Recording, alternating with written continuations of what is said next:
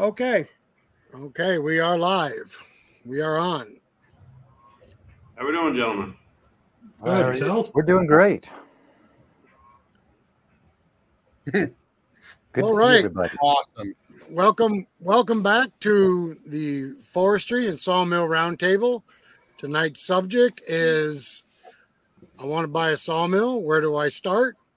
We have a special guest with us tonight, Mike, General Manager from Hudson. He's here to answer some questions and tell us about Hudson Forest products. And, of course, we got the regulars, Eric McVeigh from the old Jarhead, Tim France from Two Brothers Outdoors, Steve Bailey from MSD Making Sawdust, Michael Wilson from Wilson Forestlands, Paul Trevette, I hope I got that right, from Southern Adirondack Outdoors, and we have John Davison, or better known as Dang It, from Davison's All Natural Gym. Welcome back, everybody. I'm glad you can join us. So, where do you want to start this, guys? You want to go ahead? All right. So, we're going to bring on Mike from Hudson Forest Products. He's going to explain to us what Hudson does, what Hudson sells, and then we'll be open for question and answers. The hosts here may ask a few questions first, and then we'll open it up to the floor. So go ahead, Mike. You're up. Yeah. How we doing, everybody? So I'm Mike Spadaro with Hudson Forest Equipment. We are located in Barneveld, New York on the East Coast. We have multiple dealers throughout the country, United States, Canada, and a few other locations too around the world. We are doing our best to be a one-stop shop, so it's more than just the sawmills. I know that's the main topic of tonight's episode is talking about the sawmills and why to get one. We also do the firewood processors. We do log skidding. We do a lot of winching accessories, tools, conveyors. We even have dirt screeners. So there's a whole array of equipment that we manufacture in upstate New York. It's made right here. This is my hometown. This is my family. This is what we do. We're American men and women doing our best to build a quality product, around the forest industry. So there's Hudson Forest in a nutshell. So the mills are actually built in Barneveld, New York. I know for a fact because we've been to the factory. Yep, that was a good time. And watched it. So tonight's subject being, I want to buy a sawmill. Where do I start? What questions should somebody ask themselves before they start and actually start looking into buying a sawmill? A lot of people, when I first talk to them or they come in here, everybody likes to go big. Which is great if that's what you want to do. But I think a good starting place is, what are your plans for the mill? What are you building for the mill? Is this a business that you're starting? Is this just because you're needed on the farm? Are you a homeowner? What's your plans for the mill? And then the next thing you got to do is just take a step back and look at your trees. You need to know what size trees you can handle. It might not have to do with your sawmill. It might have to do with your tractor or your ATV, or however you're going to move the logs. Because let's face it, sawing the log is not the hard part. It's moving the logs, it's moving the lumber. Those things is what you need to have in consideration. So if you have a big 40-foot tree and no means to move it, you don't need a big 40-foot sawmill. Most of the people don't realize the size of their trees and they actually overestimate them. But it's important to know your diameter because you need to be able to get a sawmill that will accept the majority of the trees you have. There's other ways if you have larger trees that you can cut them down and then reprocess them through the sawmill. So I guess that's where I usually start directing people to ask questions and see what their goals are. Now your big sawmill is the H360, correct? Big in terms of production or big in terms of diameter capacity? Well, I know you have the Slabber 52, and I'm talking about if I was to go into business, I want a commercial mill to saw as quickly as I can. The H360. The H360 is a awesome mill. That is a flagship machine that's very popular for somebody described as you just did, who wants to go into business. They want to be able to travel with it, saw for other people, and take the back wrenching work out of it, because that sawmill will load the log, turn the log, flip the log. It's got cant turners. It's got power drive on it. We even have the Hudson blade set that we come out with. It's a computer operated set works. So you can take a lot of that thinking out and have accurate lumber. Now, I think on the H360, if I'm not wrong, looking on your website, is it possible to order it without all the bells and whistles and then add the bells and whistles on as I go, as I grow? Yep, you're right, Rick. You can add on to that mill or, do it all in one shot. So there's some options that you can, almost build that mill to your liking. So I wouldn't like, I'm thinking like the log turner and the set works and all that stuff. I can order that at a later time and install it myself on the mill as I grow, correct? Nobody actually does that. Very, very, very, very few people do that. It's a great idea, but most people, when they get the mill, they're pretty happy with what they got on. I will say the set works, that's usually something that's new. So a lot of the older mills that don't have it, people are buying that now to retrofit their older mill. Okay, so I'm going to ask you another question. I know you guys are a steel dealer. How's the electric stuff coming along? Is it going good, or electrics come a huge way? So yes, the electric is more popular than we expected it to be. With the new batteries and the new technology, all the electric steel line has really developed over the years. So that's another thing. That's steel is local. So for you guys that are here in New York, I mean, we are the woodcutters headquarters. We sell a ton of chainsaws. We have a full service. We're an elite steel dealer right here in New York. Unfortunately, Eric over there in Washington, we're not going to be able to help you out because per contract, we're not shipping a steel to Washington State. Well, that's okay. I'm a Husqvarna guy. Although I do also have an Echo, and in truth, I'll use any good chainsaw. But sure, you do have products that you mentioned, the firewood processing, and I'm getting old and broken, and I might have to go that route one of these days. Yeah,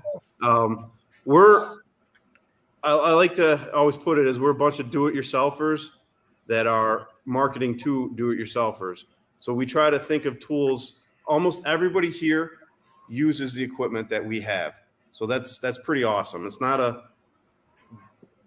guy on a computer, that's got SolidWorks and has fully figured out how to computer design something.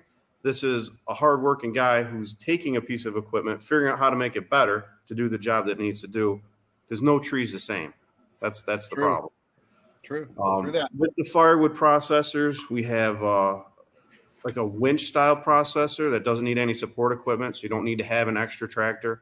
You can literally take the processor, back it up to your log or pile of logs. There's a winch that comes out, pulls the log up, sends it through, cuts it off, pushes it through a splitter. That's more of a high production, though. Yeah, now, I didn't mean to get off topic, but that's all right. Now you also sell what is it? Uniforce, your logging skid. Yeah, these are attachments. These are attachments that go on the back of a farm tractor, and you can skid logs with them. Correct. Correct. Yeah. When it comes to log handling, Uniforce has done an excellent job. We're the North American distributor for Uniforce. They are located in Slovenia. That is the native country of Melania Trump, and they are located in the north. If you got Italy, it borders Italy in the northwest corner.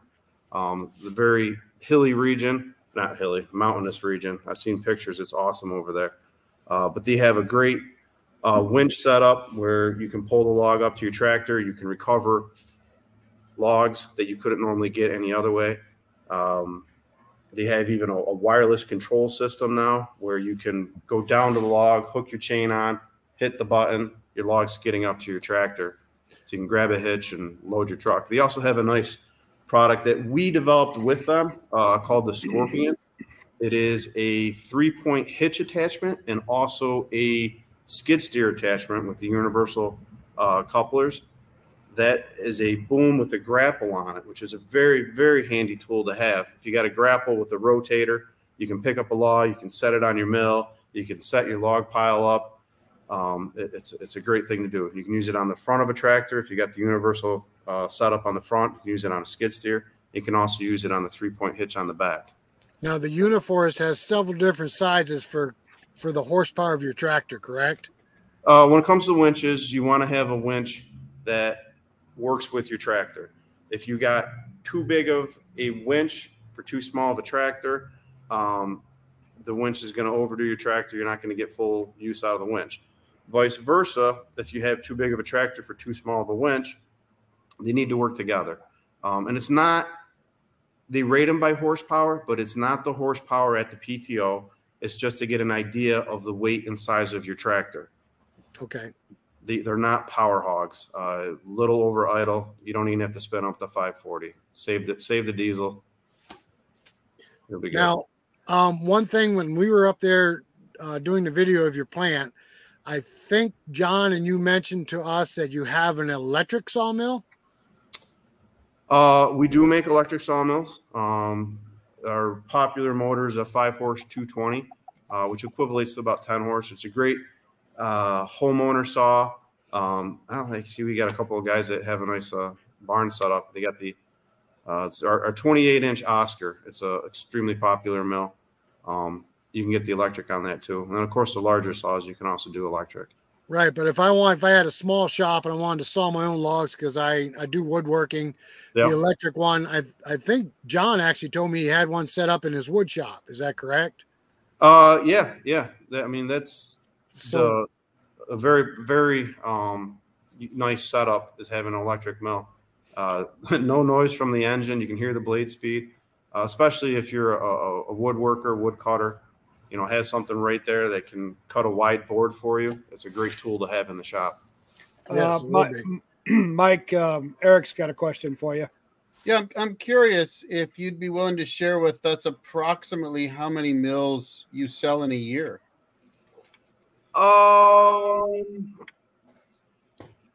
We're in the thousands. Really? Yep. Wow, that's awesome. I don't know how many any of the producers or manufacturers sell, and I've always wanted to ask that question. So that's awesome. Both impressive, but that's for us. That's fantastic. Thank you. Okay, so what I'm going to do right now. Is hang on. Michael has a question. Well, I was just going to open the floor to the rest of our hosts here to ask questions. Okay, Michael. Yeah. Do you ship all your mills from there in New York, or do you have distributors? Well, we do ship from New York. We also have a network. Shipping is a killer on a sawmill. Eric, you are not the worst. It's actually Alaska's very difficult to ship to. Right. So we're looking for, a good distributor up in the Alaska area. If anybody wants to get a hold of me, please let me know. We'll talk. But shipping is the biggest issue, especially out west. You could ship a sawmill cheaper to Africa than you can ship to Alaska. It's amazing. But we do have dealers throughout the country. They shipping, truckloads of equipment to the dealership.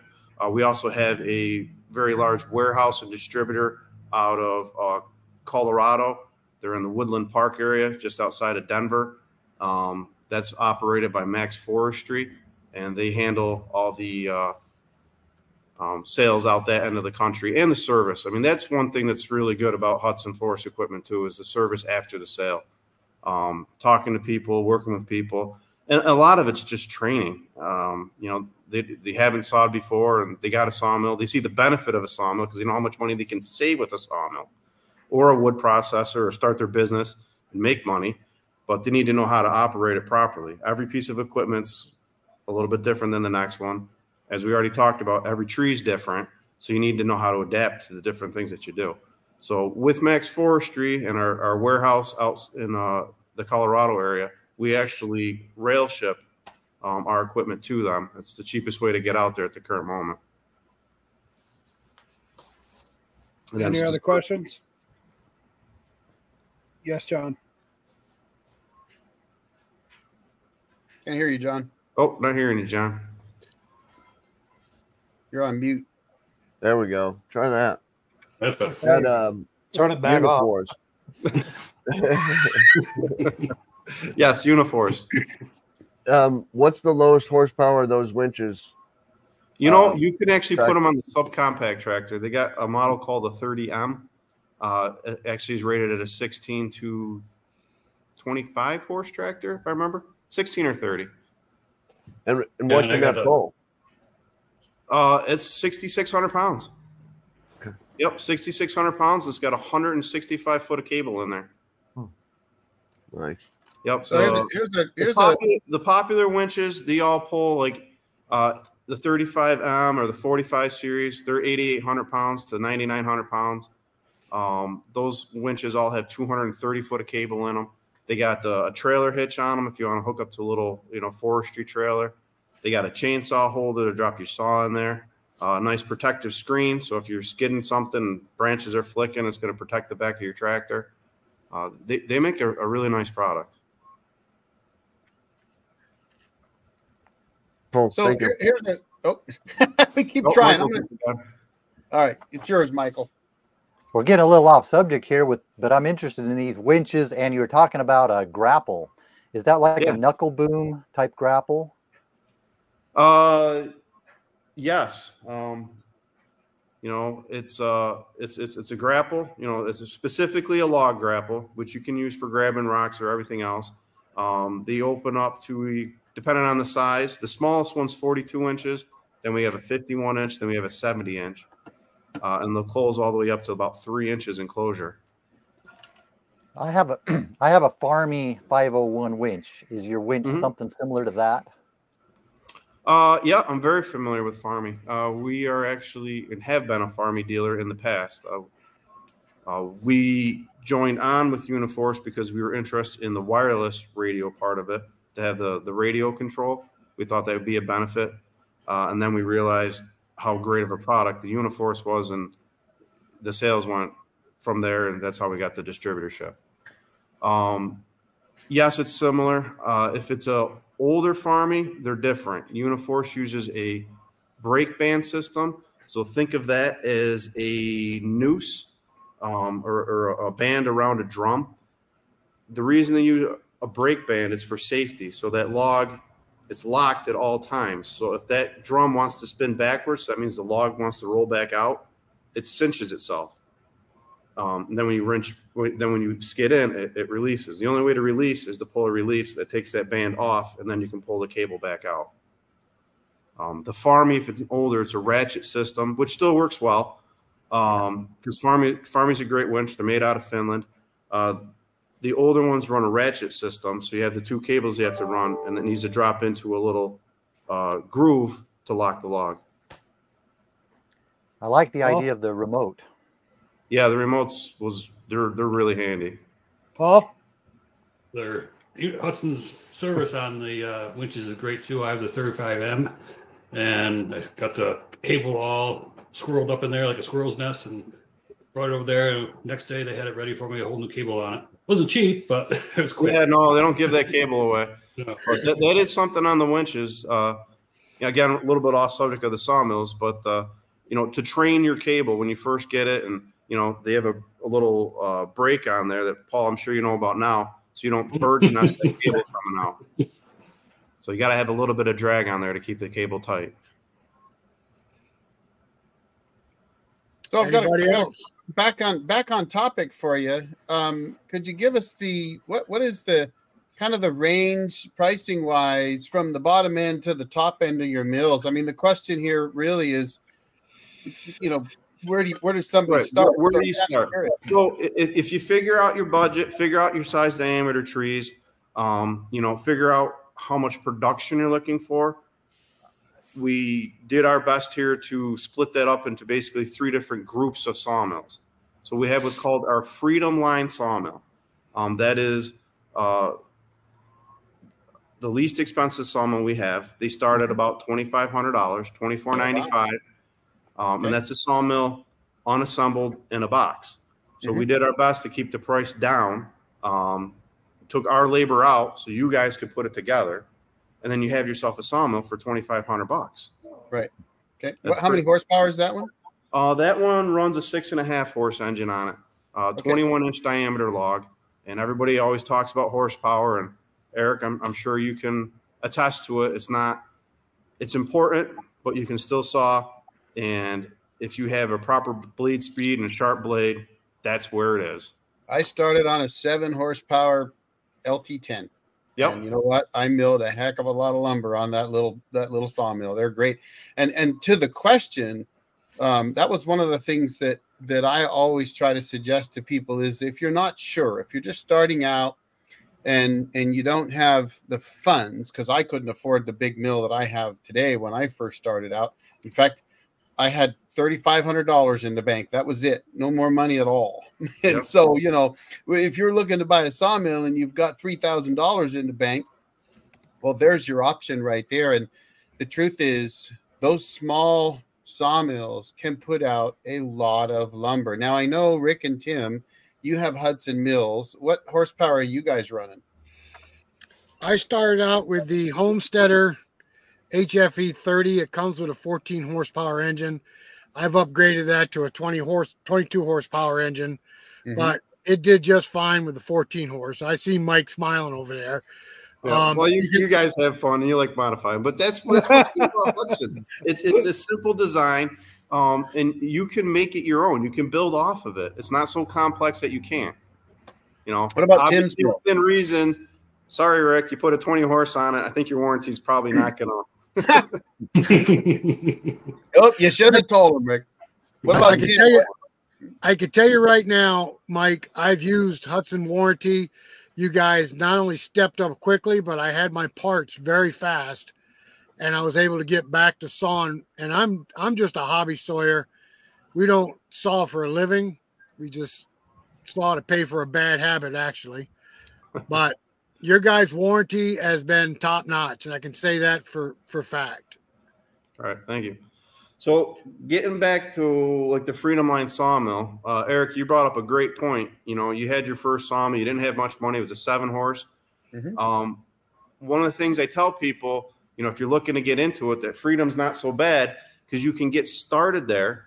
And if you are mechanical enough that you can assemble your mill, you're already ahead of the game. So you get the mill, you get some money back with it, you realize how much you can save with it or make with it. You can turn around and sell it, and now you have an assembled sawmill, not an unassembled sawmill. So that's the Freedom Line. I'm pointing here because they're all in our showroom here. And it's just you forgot about the Patriot, Mike. Yep, you got the Patriot. So you got the Hunter Sawyer. Those are the 21-inch saws. Then you got the Patriot, which Tim, you got the Patriot. I do. And then you got the Warrior. That's a 36-inch. And those mills are the Freedom Lines that come in a box, and you can assemble yourself. If you want one factory assembled, you can order it that way too. Next up is the Homesteader line. You know, it's great for your homeowner, farmers. It's like the mid-range saws. Again, it comes in a 21-inch, the 30-inch like Rick has, and then a 36-inch saw. And then we have our Oscar line, which is behind me. That is the original mill that we came up. We started making mills in the mid-90s. That is the original design that we basically had. We worked off of it. They're going to have some more bells and whistles on them. They're all going to have electric start. You can put power feeds on them. They can be put up on trailers. There's some options you can start building there. And then we get into our commercial and wide slabbing mills. Mike, Paul had a comment also you wanted to say. Something I always consider with when I look at a mill is if you have nice straight trees like Mike Wilson out there versus our curvy trees. A saw that'll do a 30-inch diameter straight tree won't necessarily do a 30-inch diameter curvy one. So you got to consider your trees as their shape as well as their size. Yep, that's true. Yeah, you don't want to have a mill brought to its max diameter because it's not going to work. You're not going to get, like, if you're doing the 21-inch, that's it. It's 21 inches. That's all you're getting. No matter how hard you push. Yeah. I've tried. That is a big difference between those twin rails and the cantilevers, but there are not that many cantilever mills, right? So, but that is, when I had my LT10, that was always a consideration, right? I had my max cut. I don't remember what it was, but there was no going over that. Yes, Rick. All right, I got just one more question for Mike. I'm a farmer. I beat the hell out of my equipment. I expect a lot out of every piece of equipment I got. Do you have a mill for me? If you are running hard, that Oscar mill is great. We also have a mill called a Farm Boss that is, lack of better words, that mill is built like a tank. It's overkill built. It's a 3x6 box beam frame that's running a 2x2 box beam head. You got stainless steel lift tubes. It's a tank. A little story on that: years back, we had a operator running one of them grapple log loaders and accidentally hit the wrong lever. The log came loose. It was probably 3 or 4 foot above the mill, and it went down, bang. And you're talking a 30-inch tree. That mill took it. Not saying to do that with anything. You got to be properly blocked on that. But that mill is built like a tank. Yeah, I looked at that mill with John. Frame is at H360 too. Yes. Now, I think Steve had a question. Steve, did you have a question? No. Oh, I thought you raised your hand. Okay, I see the audience is biting at the bit, Tim. If everybody else, if any other questions, raise your hand. If not, we'll turn it over to the audience. Scratching your back don't count, John. Well, that counts as a question. So you guys went from like, I don't know, like getting the logs from the forest to the sawmill. Did you go beyond that? Did you like Woodmiser went from the sawmill to the building of the furniture? Did you guys do the planers and the edges? I understand what you're saying. Yep. And this company here has been here since 1960. No, it's been in Barneville since 1966.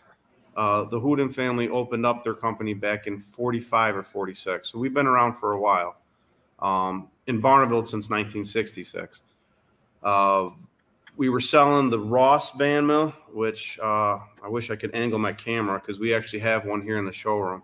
Warren Ross out of New Hampshire made one of the first portable bandsaw mills, which is really pretty cool. And we were selling that mill, and that's when we saw the need for mills. Then we started selling another mill out of Canada called the Boardmaster. They had some financial issues and said, like, hey, you know what? I think we could build these here. And that's where it started. So answering back to that question, we are starting to take it beyond cutting boards. We have a nice edger that we're working on. That's a hydraulic drive edger, so you can start using that to edge your boards down. And we're looking into some other future things, but right now we're getting it to the rough cut, and then you take it from there. We don't have any planers yet or surfacers. I saw the video on the guy doing the stakes. Yep, we got stake pointer. You know, so I just didn't know if you went any further than that or not. Yeah, we got a lot of different. Yes, it's more. I know we're well known for our sawmills, but a lot of the other equipment, you know, that we've developed, again, all around trees and wood, are right here at Hudson Forest too. All right. So the stake pointers are pretty neat. The new design's pretty awesome. I mean, you can do a few hundred stakes an hour with them machines. They're pretty cool. Okay, so guys, if yeah, go ahead, Steve. I'm sorry. What I want to know is like your warranty, and you build as you go. And I know of a company that you build as you go didn't mean as build as you go. You built as they told you to build. I'm not sure I understand. I had, you know, you can add the yours as you go, build up, add more stuff to it. Yeah. And getting back to that, yes, you can, but it really nobody does it. Yeah, they get their sawmill or they just trade it up. I mean, half the time that's usually the way. I bought my first sawmill, and it was supposed to be, as you graduate, you could add more stuff to it, electronic motors, hydraulics, all that. But they limited you on it. If you wanted to add I wanted to add a log turner, and they wouldn't let me because I had to buy their trailer package first in order for the log turner to fit. Right. There are some manufacturing limitations to adding stuff. We are happy to sell component parts to anybody, and you can do it yourself. But when it comes to adding hydraulics to the mill, it's usually not that simple that you can just put a hydraulic power plant on there and be able to run. Have we sold plenty of like the log turner kits to people? Yes. Could we take somebody's mill in here and refurbish it? Yes. But for me to send a hydraulic turner to Eric over in Washington, the logistics of it and the technical of not having a tech in Washington is probably not going to fly too easily. Yeah, I think. Oh, sorry. Go ahead. My first mill was a floor model mill, stationary mill, and like I wanted to add hydraulics, but I had to add the trailer package first, which I'm a fat metal fabricator, so I already built my own trailer, axle, wheels, leaf springs underneath of it. And after I did that, they still wouldn't sell the hydraulics to me until I took that all back off and bought their trailer package. Then they would sell the hydraulics to me. Yeah, no, we do sell our components, you know. Yeah. I think but when you're doing that, you need to be like you guys. You're all, you know, understand mechanics. You can build stuff. You know, we try to make sure someone's able to do that because it's hard not being there to know what you're working on to describe how it is. Yes, we give you some help and instruction. But they still shouldn't tell people you can build this as you grow, and then you have to do it their way or only way. Yeah, I don't think we advertise that or do that. Yeah, I mean, if you want a hydraulic mill, you're going to have to start with an H360. You can get a stripped down unit H360, but you're not going to be able to take an Oscar ground unit 336 and turn it into hydraulics with the package that we have. Not at this time. Unless you're two brothers outdoors. Unless you're two brothers outdoors. But that's what they did. You know, Mike, they did it themselves, you know, which is fine. Yeah, I think the one thing that I have seen over the years, and I've been very, very active on the world's top forum for sawyers, let's put it that way. But it is that sawmills have such an awesome resale that you really don't have to do that, because typically what happens is the same thing that I did. Now, I did some fab work like a lot of you guys. I started with a twin rail on the ground, and I put it on a trailer.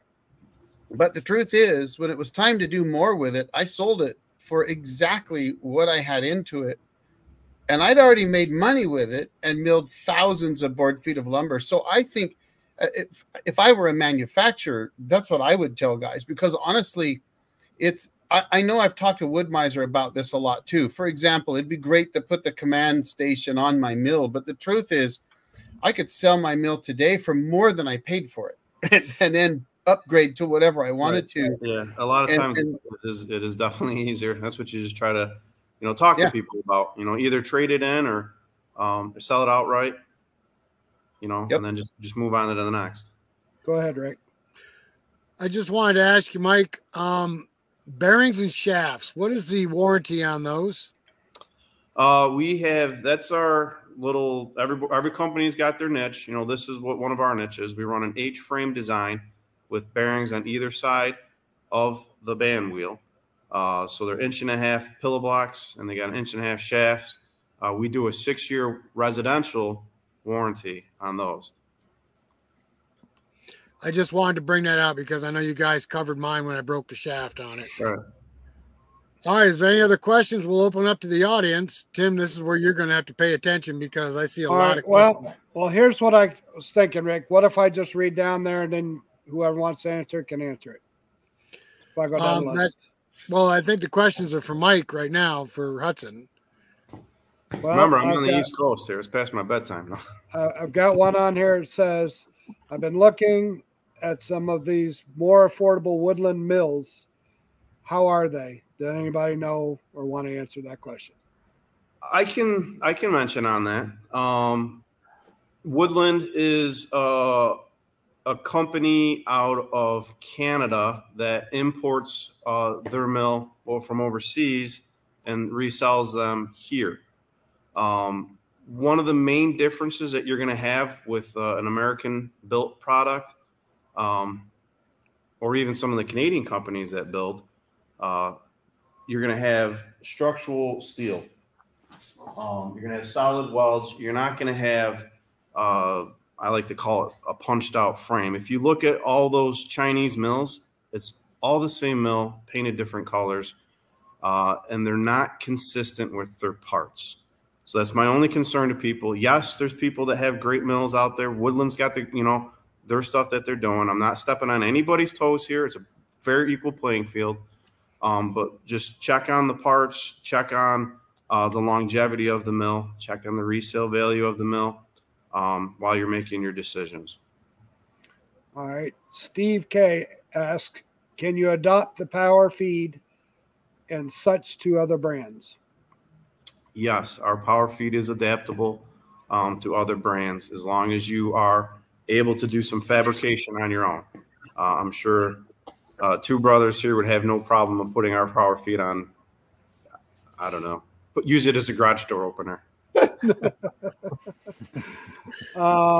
Is there a mill that will fit in a 2-car garage? Oh, sure. Yeah, that's where the electric mills come in great. You can get a little HFE 21 electric, be able to put a 21-inch diameter log right in your garage and zip it away. Length is unlimited. Those mills would fit in a short bed pickup truck. All right. Another question. Do you just ship to the New England? No, we're worldwide. Okay. My HM 126 has been great so far. Only sawed about 10,000 board feet. Okay. Nice. I believe a major mill just announced they are closing. Are there mills feeling the pain? Are there any tips from Hudson to help make it through? Make it through. Let me read what that's saying. Probably through COVID, I'm thinking, Mike. I think. Yeah, COVID was it changed the world. Everybody knows that. I mean, we can't say it didn't. A lot of people moved out of cities. A lot of people started couldn't get stuff, so they were finding other ways. I mean, the portable sawmill was a freedom of that. If you have a sawmill, I mean, that's a freedom that you have. If you have property, you have access to trees, you can build anything you want with a sawmill. Absolutely. Well, I think in lieu of this question, if you don't mind me helping here, I think he's talking about a major mill just announced they are closing. If you have a band mill, one of these portable mills like we all run, you can, I think, find a niche and make a living because you don't have a very large overhead. Is that correct? Yes, you can make a living with a portable sawmill. Yeah, definitely. Yeah, there's plenty of people that do it. You make a nice little log deck so you can roll your logs onto your mill and just start cutting. You're making boards, sticker them up, you're selling lumber. Go ahead, Michael. Yeah, comment on the mills closing. I don't know what the questioner was asking, but there are mills that have closed in Oregon recently that have been in the news. Part of the problem is low lumber prices, high log prices. There are also some regulations that happen in Oregon that are making it harder to get logs, but there's a difference between getting logs and what the mill can get for the lumber, and it's just making it really tough for a lot of the commercial mills out here. Yeah, Michael, I can feel you out there just from when I have traveled there. It's your lumber industry or logging industry is just it's huge. I mean, you got mountainsides that are cropped, and if you have a low lumber price, that's affecting the mills right on, and it's all regulated. So that's a tough one. From the wind farm, he says, I know my business has picked up since they closed 7 mills in my area. I guess he lives in West Virginia.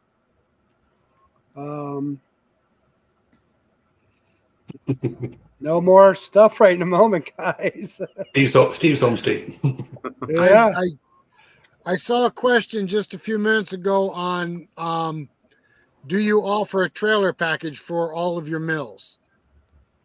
Almost all of our mills, 28-inch and up, can be put on a trailer. That said, the Freedom and the Homesteaders are not designed to be on a trailer. They will fit the trailer package, but the sight gauges, your hand cranks, they're not adjustable. So if you put them up 2 foot, now your sight gauge is up here. You'd have to put something to either stand on or get a different sort of gauge on there to see what you're doing on those mills. The Oscar mills, they're adjustable, so you can put them on a trailer and you can put that gauge where you want it to do it. So, or you'd have to put a platform on the trailer, right? So you can stand on it, right. And that's another thing that's really nice about our mills. A lot of people like the idea of a trailer. If you're buying through a dealer, that makes a lot of sense to get a trailer because you can buy and load. If you're in an area that we have to ship a trailer to, trailers are extremely expensive to ship because they take up so much space. With our track setup, it's a simple track. It's an angle iron system, and you can take that, put it on a different frame. You can put your own box steel underneath it. You can make it onto a trailer. I've seen a lot of our customers have made their own trailer, and that's largely due to the cost of shipping a trailer. But you do offer a trailer. That's what I was asking. Oh, yes. We got trailers. Well, the question was, are there any portable mill offers, as in highway-rated trailer-mounted mills? That was the question. Yes. Yeah. All of our mill trailers are roadworthy trailers. They have torsion axles and high-speed hubs. Thank you, Eric. I missed that one. Okay. The Farm Boss and H360 are even pre-wired. They got lights, and the H360's got brakes on it. When I was on mute, I was saying that mill behind me, I've towed down the highway at 75 on the interstate. So, yep, yeah, I've pulled one myself to California. And okay, I won't see the mileage for the speed that I want. It gets pretty flat out there, especially when you're in that salt flats of Utah. Okay, we got a question, Tim. Does the Hudson have any adjustable legs for homesteaders? Adjustable legs. Probably means outriggers. On your trailer package. How do you level your trailer? From the wind farm, can you specify what you're talking about? Clarify? Yeah, the trailer package do have adjustable legs. I think he's asking, I think the wind farm, I think his mill sits on concrete. I put adjustable pads on my mill, my homesteader, so that I could adjust it on the, I got mine on pillars, and it made it easier to adjust. I think that's what he's asking. Is there adjustable legs available? Like an adjustment screw so you can level your track. On our wider, heavier mills, you can get the box beam track systems that have levelers with them. The smaller, 21-inch mills and stuff like that, we keep it pretty simple. Very good. Right. Yeah, we're not on it. We don't have ours on a trailer wind farm, but if you want to contact me, I can show you how to put leveling legs on it. I've done it. Yep, they're easy to put on. They're easy to do. Any other questions, guys? Is there any questions back there we missed by any chance, Tim? Let me go back in here. Michael's got something for you. Go ahead, Michael. The levelers, my LT15 has what they call feet. You can screw them in and out to make them up or down. So you can level the mill on, say, a concrete pad or something like that. I wondered if that's what they was asking or if you have anything like that. On the larger box beam track systems, we have feet, if you want to call them feet, to level the track up. On the small, like 21-inch saws, they do not have feet on them. Mike, it looks like the wind farm is saying, what's the most commonly sold mill you have? I'll go through the lines. The Freedom by far is the Hunter and Sawyer. That's the one that you know, it's got the best price on it, put together yourself. The Homesteader, Rick, you got it. The HFE 30. That's the most popular in that line. And then the Oscar, probably the largest one, the 336. That's been a very popular mill, followed by the 28-inch Oscar 2. Awesome. Wilson, Rick, go ahead. Sorry. I'd just like to put out there, Mike, that when I was researching mills, decided to get back into sawmilling, my son had bought a countertop, a live edge countertop for his house. And one of the reasons I was drawn to not only the Hudson Mills, but the Homesteader was because I can actually cut between the guides 33 inches. I've done it. Yeah. I can cut a 33-inch wide cant or slab on my mill. This is true. And that's why I picked the mill that I did. Of course, cost was involved too, but because this was only supposed to be a part-time hobby, not 150,000 board feet later. All right. So the next question is it really worth to resharp blades on smaller mills? I'll answer that. Yes, it is. I'll answer that too. Yes, it is. Go ahead. Yep. Mike? 100%. Yes, it is. Okay. Michael? Yes, it was when Resharp was out, but I still haven't started sharpening my blades. Paul? Yep, send them all to Steve. John? Yeah, I don't need them. I don't know. What does Steve have, like 400 of them laying around ready to be sharpened? 480 right now. John, what do you say? Oh, me? Yeah. Oh, I was just saying. Wake up over there, will you? No, everybody calls me Dang, so I didn't know if you were talking to me or not. All right, dang it. Will you answer it? Dang it. Yeah.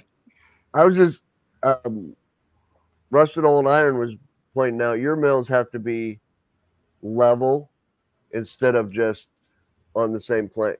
You know what I mean? Or can they be flat, or do they have to be level? Your track can be on an incline. It can be on a slant. What you need to pay attention to is you don't want any twists or bows on your track. If that track can bounce anywhere on the mill, you need to put a shim or something underneath supporting it. And your jacks, are they a fine adjustment jack, or they put it in the hole, you know, and you got so far to go like Woodmiser? It depends on the trailer package that you're getting on the tracks. If it's the box beam tracks on the wide, slab mills, they got screw style feet levelers on them.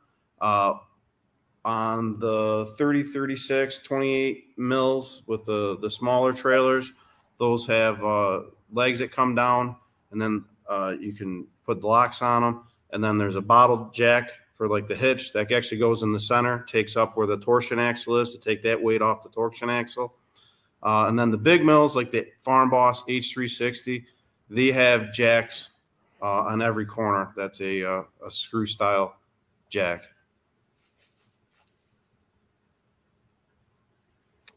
Rick, did you put that comment up there from the wind farm? I did. I can't find it. Can you take Mike? That down? I just wanted to ask you a question. Do you guys still have the Resharp program? We still sharpen locally. We do not do mail order sharpenings.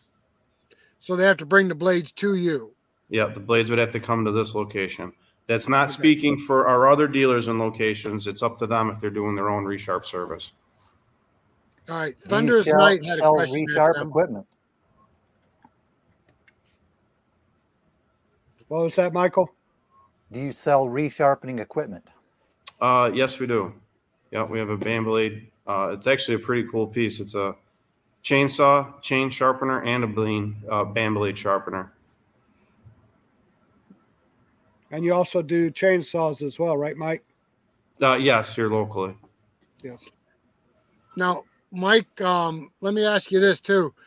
You guys sold a quite the unique band blade sharpener a few years ago. Do you still offer those, or did they go out of business? That was the veal sharpener. I'm not sure exactly what happened on there. I don't think we didn't manufacture that ourselves, and I do not believe that they are selling through resellers anymore. We are also working with Dynasaw for another sharpener, and we have a couple other things that we've been looking into now that the sharpening of band blades has changed up a little bit. All right. Thunder Snight says, what other bands that you don't carry would you recommend? Brands. Price comparison. Brands. Other brands. I just said. You said bands. Oh, for Christ's sakes. Open All your right, ears. brothers. That's what you get when you have two brothers on.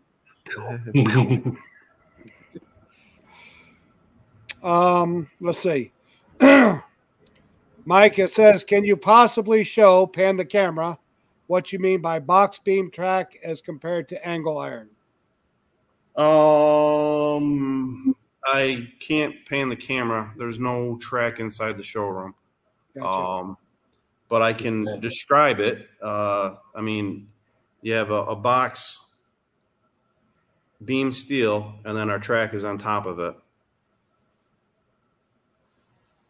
Now the track is angle iron, correct? Yes. Okay, and that's on a box beam. You can get it off a box beam or on a box beam. Okay. On the larger mills. We don't do it on the smaller ones. I'm kind of curious what Thunderous Knight was asking when he said, what other brands that you don't carry would you recommend? I'm wondering if he's wondering about sawmill brands or something else. It's a bit. There's a lot of good companies out there. I'm not sure how to really answer that question. And I'm not sure what he's asking though, Mike. So that's what I was kind of getting to. Like, yeah. Well, what? I mean, there's brands of chainsaws. Sawmill bands. That's the best part about America. I mean, we're friends with a lot of the other companies too, so it's pretty neat. Sawmill brands. Yeah. Yeah. So and I want to add to what Mike was just saying. Really, if you look at who's sitting here right now, we have some Wood-Mizer owners here, but honestly, my experience with sawmill companies, and I've talked to lots of different guys. I was even involved in a little.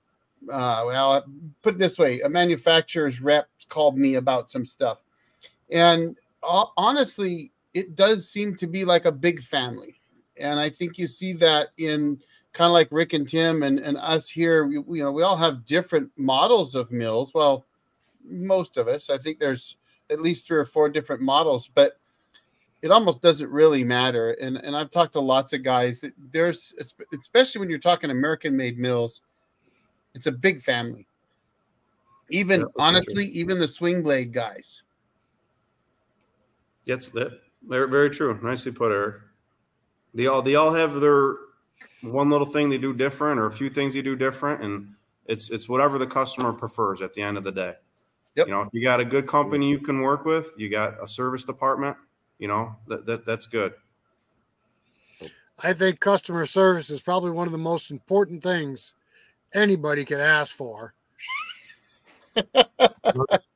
Sorry, I just saw the latest question. Yeah, customer service is the most important thing. Put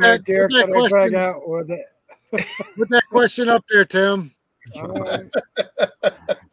AJP Sawmill owns a Oscar 428, Mike. He's local. He'd like to ask you a question. Can you see the question on the screen? Is it the highlighted one? Yes. Howdy, guys. Welcome no, not to get off topic. How many Yeah. deer can I drag out with the? Oh, 35M? yeah, with my 35M. Well, it depends on how heavy the deer is, because if you got a decent deer, she's 150 pounder. Do quick math on that. Well, maybe if it was elk, you might bog it down. There you go. Yep, 8,800 pounds. You can pull plenty of them out. We got people that actually use those winches. They're scrappers.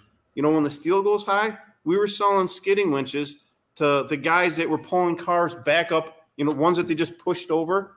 They were pulling vehicles back up out of ravines and places like that and scrapping them. Think about that. You get a car frame up here, you're getting paid $300 a frame.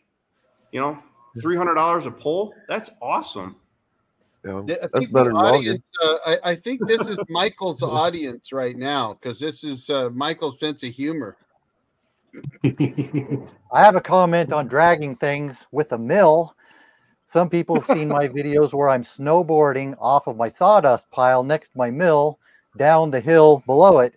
Somebody told me I should rig my sawmill up, the band on it, to where there's a rope tow on it, so I can pull myself back up the hill with my sawmill. There's an idea for you. I'd watch that. I like that. Now, I gotta tell you, No, I think we're gonna have to get you a skidding winch. You can just hit the wireless remote control and get down the bottom and pull yourself back up. That's why I'm thinking about this idea you were mentioning with the remote control. But do you have an option where the winch will throw the cable down to me when I'm at the bottom of the hill? If you can come up with that, we'll tie it on the back of you in the free spool, so you can go down and you pull back with you. We'll make you a custom harness. I might be sold on this idea. So Mike, you're saying I can butcher a deer with the Hudson? The Adirondack people are coming Well, out. if you look at anybody's sawmill, they do look like some oversized meat slicers. Yes. That video I had a short that went viral, and it was just a silly bandsaw coiling video. The reason it went viral wasn't sawmill guys, it was butchers. I figured it out finally. It was butchers, because they all do it.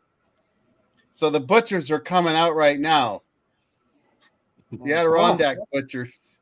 Yes. I see it. Can you use deer blood as a lubricant in your mill? If one of us does a video about butchering a deer with our mill, that is a viral video, I guarantee. Are you throwing a challenge out there, Mike? Yes. You better freeze it first. Or at least kill it first. Yeah. Oh, yeah. Yeah. That would be nasty. Well, Mike, we this appreciate you. Stream took a turn. Wow. Mike, we appreciate you joining us tonight. I don't know what your time constraints are, but it looks like the questions have died down a little bit here.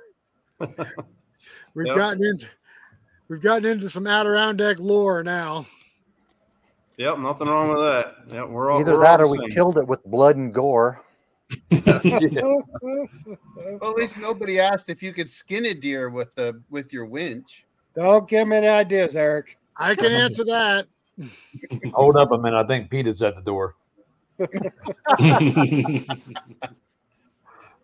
All right.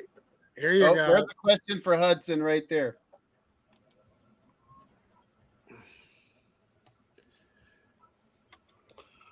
Social media has opened that up some. So there are forums out there. We don't super regulate it because it's it's what everybody wants to say. So yes, there's support. There's also support here, and then you also have a our dealer network is pretty awesome too. So you have support with them locally. In most cases, Mike, I think he's probably asking about the Wood-Mizer Pro Sawyer network. So I'm sure you're probably familiar with that. But if not, have you seen Wood-Mizer's Pro Sawyer network or list? I can't say that I have. Okay, so what Wood-Mizer's done is anybody that owns a Wood-Mizer sawmill that runs a business, a sawing business, Wood-Mizer has them on a list on their website, so you can go to their website and look them up. So if you're not doing that, maybe that's something you should look at. That's something to consider. Yeah, I get a lot from that. I mean, I think our sales guys have like lists of local people, to use for references. I mean, I know that's what I used to do. But having a public list like that's kind of a good idea. Yeah. So it'd help that Sawyer out, and it would help potential customers out too. Michael has a question. Go ahead, Michael. I have an idea for a question to propose to all of us.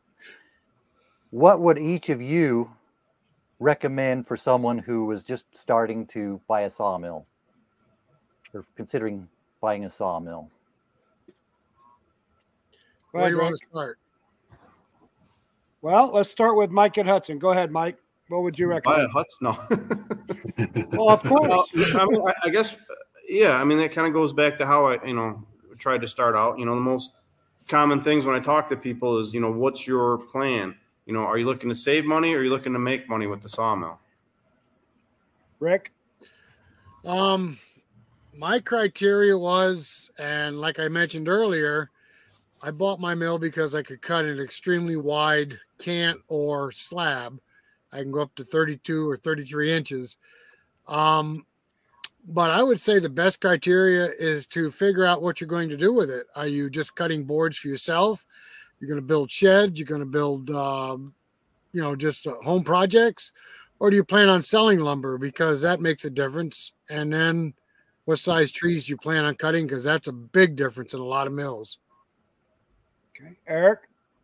I would recommend that you find somebody who has a sawmill today and offer to come off Bear Forum or work with them on their sawmill a little bit, because it'll give you an opportunity to really learn what it's all about, and they can also give you some feedback. But I think, honestly, the number one thing I would suggest would be that. Steve? You're not looking for free labor, are you, Eric? No, actually I'm not, but no, I'll always take it. That's great. That is great. Come see it, put your hand on it, get a demo, see what it's all about. Steve? I think it'd be about how much you want to invest. It just ain't buying the mill. You got to think about what you got to buy with the mill or after the mill. Good point. Michael? What Eric said was good.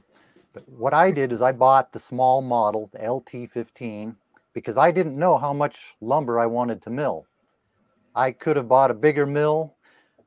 In some ways, I'd like to have a bigger mill, but I don't really want to be that deep into the lumber business. That's what I learned. I only want to mill a small amount of lumber and sell a small amount of lumber. So with that, I would say before you get into the business, buy a small mill, unless you've been into the lumber business before, to learn what the lumber business is like, and learn if you really want to be in the lumber business and how much. Then buy a bigger mill. I posted a video about how I was quitting milling. It was a little bit clickbait, but what I meant was I was quitting for the rest of the summer. A lot of people thought I meant I was quitting milling for good, and I had a lot of comments from people saying, I want to buy your mill, sell your mill to me. And I think that goes to what Eric was saying. Mills are very easy to sell. So if you buy a small mill, try it out, you can always sell it, you can always upgrade. Absolutely. Paul? What I did. Yeah, I agree with Michael there. I have LT15 as well. And even if you think you're starting just to sell or cut your old lumber for build a shed or whatever project you have, word's going to get around that you have a mill, and your neighbors are going to start knocking on your door, and pretty soon you're taking orders. So you might want to start with an LT15 or a small mill or small Hudson mill, or whichever brand. But keep in mind that it may expand in the future. John? I'd probably say that I'm muted. No, I'm not. I'd probably say, are you awake? I'd probably say that you should definitely spend that 14 days at another mill. You know what I mean? Helping them out and doing that cutting of that lumber. Wait, did you say 14 days? Yeah, I said 14 days. 2 weeks, I'd 14 say days. 14 days. I'd say 14 days. You find out whether you're in love with the idea of cutting lumber, your own lumber, or if you're in love with cutting lumber. Or you're just trying to get free labor. Well, it's two different things on, whether you want to, because you got to love it. It's not a get rich quick, scheme. Well, if you want to be a school teacher, you got to love being a school teacher. It's not about, the money. But let's not forget that a lot of people, myself included, and probably some of you, didn't have any intention of getting into business, because I didn't. When I bought my first mill, I never imagined I was going to go into business and make lumber for somebody else.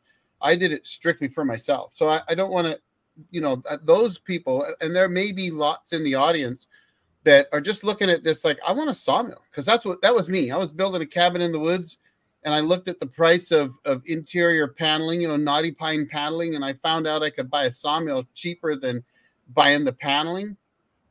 So yeah, and then the problem is, just like the rest of you and myself, there's something about, for some people, there's something about cutting wood, opening up that tree, seeing the grain in it. I mean, it's just awesome and undescribable till you have a sawmill, and you start doing it yourself, and then you just keep going. You can't stop. To be honest with you guys, I wasn't even interested in sawing milling whatsoever. Rick went and bought his Hudson and dragged me into it. And I'm like, I don't know. It looks like a lot of manual labor. I don't want to mess with it. So, but he said, come on over and saw a little bit. So I did, and I fell in love with it. So that's what drove me to get mine. Well, I was willing to keep you as a tailman. You went and bought a mill to get away from me. I did. We got a few questions popping up here, Tim. Okay, let's see what we got here. What's the lead time on the new Hudson now? What's what? The new lead. What's the lead time on a new Hudson mill, Mike? We've caught up on a lot. Just the larger units are still running a back order, and that's always been a loaded question. Because we have stock here at the factory, you got stock at different dealers' locations, but it depends on what model you're looking for. If we have it or that dealer has it, because it just the way our distribution network is. Smaller mills are pretty much you can get your hands on one pretty easy. The bigger hydraulics, those could still take you a little bit of time. All right. Do you sell a product like Wood-Mizer Simple Set that will set the cut height to a cut and consistent thickness? Yes, that is currently available on the H360, the Oscar 52, the Oscar 336, and you can buy the kit to retrofit an older Hudson if need be. Actually, Mike, you have the quarter scale on all of your saws, correct? We do. So you can cut pretty accurate lumber using the quarter scale on your saws. Yep, this is correct. The quarter scale's got your actual rule, and then it has your most popular quarter scales with the blade kerf already calculated into that. So if you wanted a true 1-inch board, you want true 2-inch boards, that's what you're getting out of your sawmill. And you have those magnetic, which are wonderful. Yes, that was a great addition. So yes. we can, yeah. What are some of the attachments Hudson offers for the mills, like track sweeps or anything like that? Yeah, I can't get over how popular track sweeps are, and actually just talking with Rick before when he invited me to come on, we were talking about track sweeps, and I guess that's something that we need to make more easy for the public to obtain. Well, I'll tell you, I got that set from you, and it was a godsend. It really is. Yep. I don't know if it's accurate as it can roll down the track. So if you have buildup on your track, you need to have a way to get that off, and the sweep does that for you. Seems like on my mill, opposed to Rick's, mine built up more for some reason. I don't know why on that front wheel, but man, it's been a world saver. Yeah. Okay. What does the resale value look like after, say, 100 hours use? That's always a loaded question too. Depends on the mill, depends on the package. The only time it's hard to sell a sawmill is when you first get it, because you're going to want to get as close as much as you paid for it, and that's unlikely. If your mill costs you $5,000 and you ran it for 3 months, want to get something busy or something bigger, you're not going to be able to get the $5,000 out of it, because someone's just going to go buy a new one for the $5,000. If you ran the mill, I'm sure Eric can tell you the same story. You know, you ran the mill for a few years, you made your money back with the sawmill. You know, things have changed. He said he sold his for the same price he paid for it.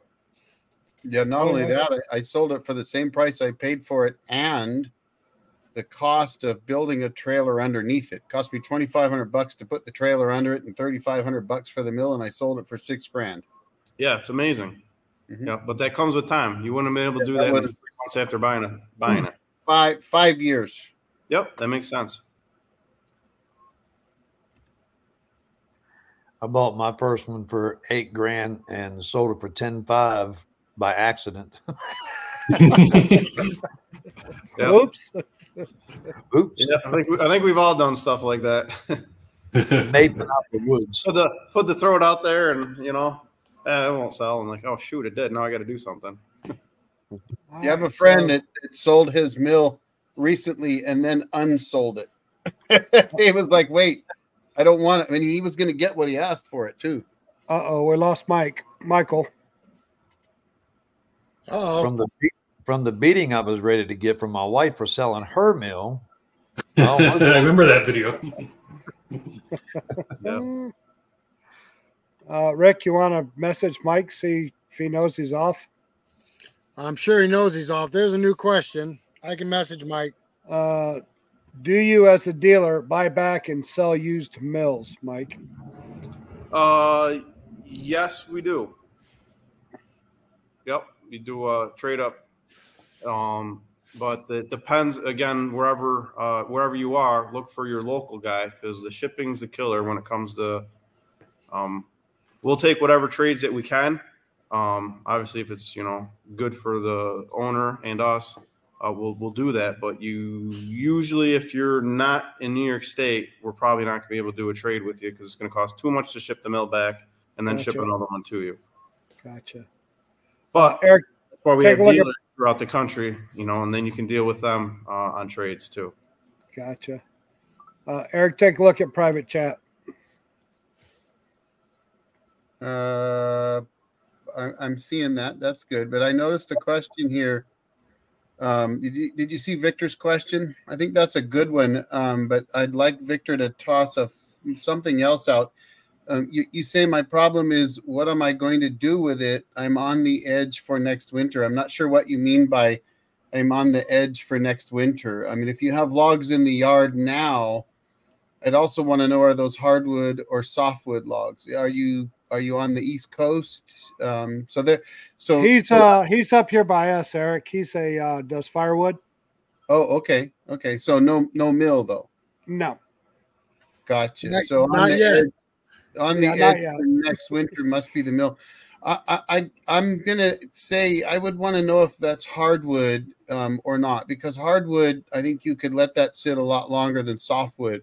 If it was softwood, I'd say get somebody to bring a mill to you and mill those up, just because you just don't want to leave softwoods down that long, but anchor seal the ends at the very least. But if it's hardwoods, anchor seal them, and when you get the mill, you might just have a little spalting. What is going on with Michael? He's trying. He must be having some technical difficulties. Bloop, bloop, bloop. All right. I'm looking to get a trailered version. My son lives in New York. What if we brought the mill to Bardveld in New York? Yeah, that's wonderful and great. Look forward to meeting you. All right. I think he just bought a mill from you guys. Yeah, he bought an HFE 36, I think. He's in Alabama. Cut 2 pines today that I'll mill next week or so. Bugs didn't get to them. That's good. They get into the pines quick up here. Oh, yeah. Bugs don't get into them. Yeah, you guys can get borate products out there, though, right? Yeah. Yeah, so I mean that's what I would do. I'd end seal them and spray them. Let's see. So No, Victor Anthony, West Virginia, Rick. Oh, he's in West Virginia? Yeah, and a HFE 36. Yeah, I thought he was in Alabama. Wrong. My bad. Well, a little shorter of a drive. West Virginia, Alabama, same thing. Yep. Hey. Hello, We Craig. do How are you? West Virginia too, in that northern corner. I know West Virginia is a pretty cool state. Yeah, one side of the state's a lot different than the other, especially if you get a road there. I'm northern corner too. Yep. That's awesome. about like New York, Beautiful isn't it, Mike?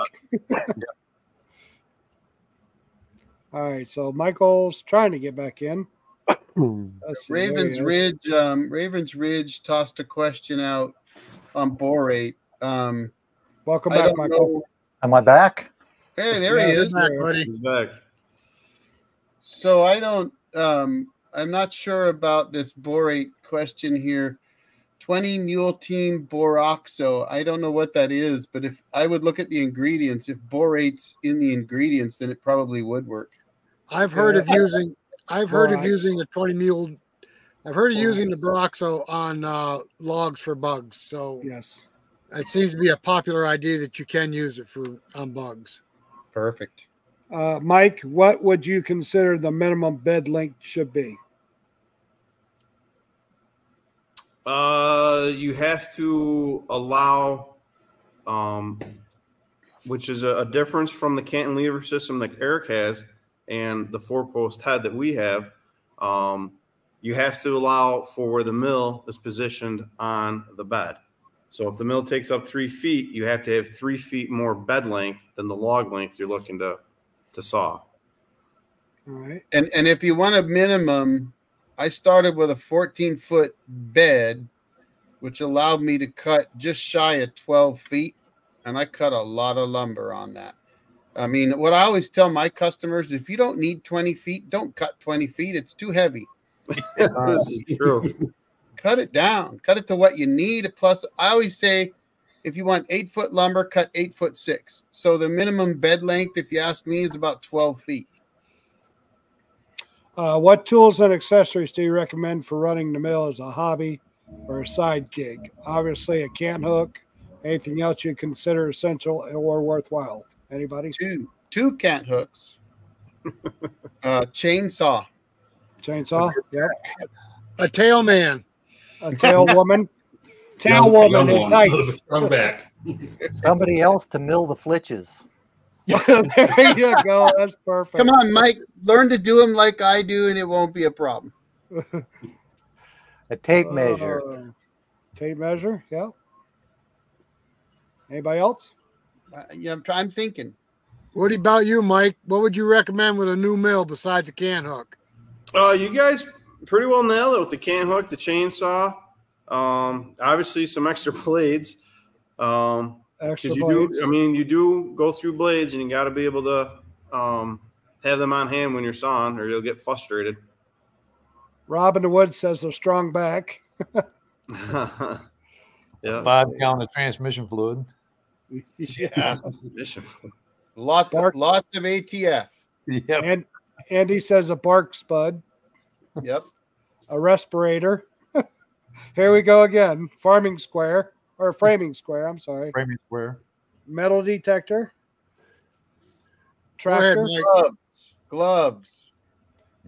Andy Yep. said a bark spud. That's similar to what I was going to ask. Do you have a bark solution for your mills for getting the dirt off, getting the bark off? We do the chainsaw attachment, the barker. You have a chainsaw style debarker? Yeah, it's a debarker head that goes on the end of a chainsaw. Runs a Gotcha. 3 1/4 inch planer blade. Is that the Log Wizard style? Yep, same thing. So All no debarker on the mill though. No. Steve K wants to know, and I think we get this every time, what blade lube is everybody using? Rick? Seasonal. Here we go, dang. Here Rick? we go. I use Dawn dish soap and Pine Sol with water, And in the wintertime, I tried it this year. I'm using RV antifreeze. Seemed to work very well. Eric? Summertime, I use water, 5 gallons of water with about a half to 1 cup of Pine Sol and a healthy squirt of Dawn. In the winter, I use windshield washer fluid and Dawn and Pine Sol. Windshield washer fluid won't stain the wood even though it's blue, and you can get it down to minus 35. I will tell you, I'm using minus 22. My mill got to minus 30 this year, and it did not break the lube on it. I do the same. Michael? Pine Sol Water, Dawn dish detergent. I don't use anything for freezing because it just doesn't get that cold here. So just water, Dawn dish detergent. Now, didn't I see a video that you did that you weren't using lube at all at one point? Most of the time I don't use lube. Okay. With Douglas fir, which is mostly what I mill, most of the time I don't need it. I put a little bit on if I get some buildup on the blade or if I know there's going to be pitch pockets. Otherwise, especially on green wood, I don't use it. Steve? Dawn dishwashing liquid and water in the summer. And the wintertime, the same thing. I got electrical heat tape on my jug. Oh, you are fancy. Paul? In the wintertime, straight windshield washer fluid, no Pine Sol or anything. Summertime, water and Pine Sol. I don't know what the measurement is, but a good glug, glug, glug from the bottle. Glug, glug, glug. Glug, glug, glug. That's it. Yep. And John, here we go. Ready? Go ahead. Dang it. Dang it. Wake Dang up, it. John. This is where they Mute wish, off. Oh, dang this is it. where they wished my mic was muted right here, so they didn't have to all hear this. What? Right? If you're, Sorry. Are you if there? you're not running diesel fuel, you're wrong. That's what I gotta say. If you're not running diesel fuel, you're wrong. Diesel fuel is look up the MSDS sheet for your windshield washer fluid. It's more flammable than diesel fuel, and it's worse for the environment than diesel fuel. If you're not running diesel drip, it's costing you money. It costs you more money to run water than it does to run diesel drip. Evidently, diesel's free where you're at because it isn't here. How much time do you spend this year You wouldn't be able to filling up run your diesel water for jug? a long time on the Hudson sawmills.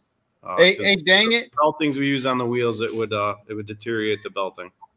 So dang it. Let me tell you something. My water's free. No, it's not. Mine Yeah, it is is. too. I No, got it's a not. well. I got a well, No, it's buddy. not.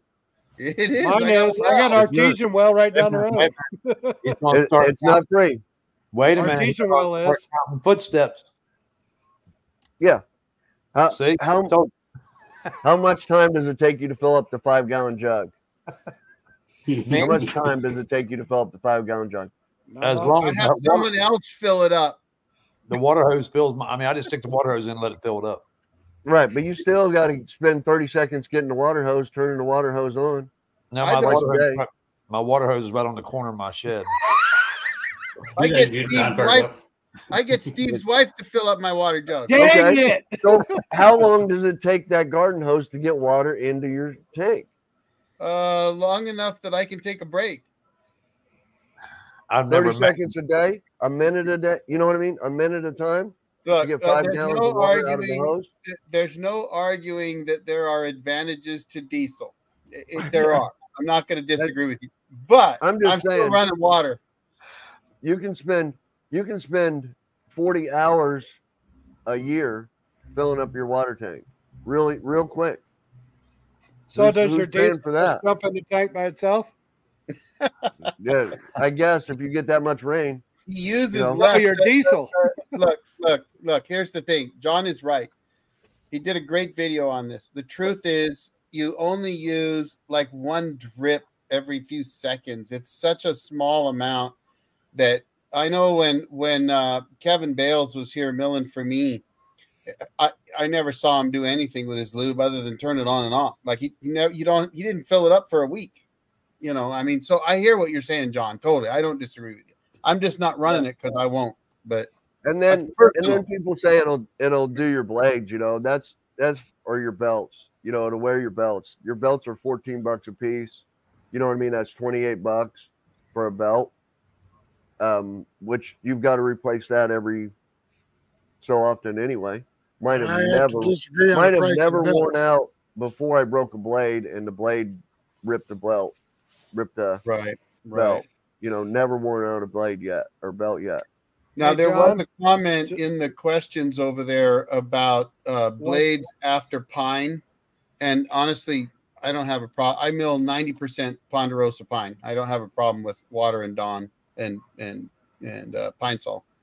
So, John, there's a comment in here that if you Yep. run diesel, what do you do with your sawdust? And I'm being serious. Right. So you're running one drip every 2 seconds. If you can pick up your sawdust and you can smell it and it smells like diesel, you're running it too fast.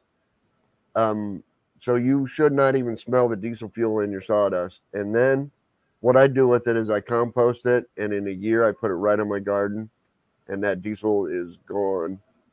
You know, I don't know. I would rather run that diesel fuel and put that sawdust in my compost pile than run windshield washer fluid and trust that sawdust in my compost pile. So there's such a small amount of diesel in there. You spill more diesel, or you spill more gasoline filling up your chainsaw than you put on the ground in a day with milling. You're putting a cup every 8 hours, maybe, maybe. The diesel is probably less than the bar oil we're flinging around off of our chainsaws. Oh, yeah. Right. Yeah, that is true. Absolutely. Yeah, there's a good one. Hey, Thunderous Knight's got a good one for you. Put that sucker up there, Tim.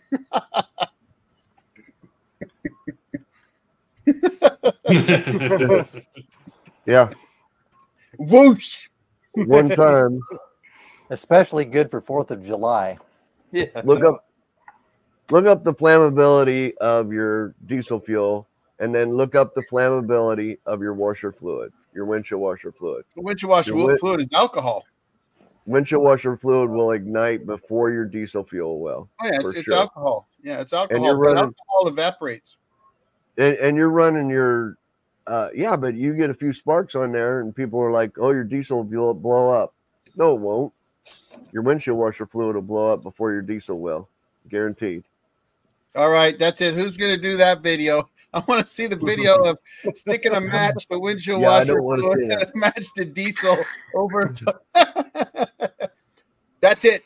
When I'm back out at the property, I'll see if I'm going to try to light it. That's it. Here you go. I'm going to throw this out there. That'd be try to light a fun. fire. Hold on. This is for Michael Wilson.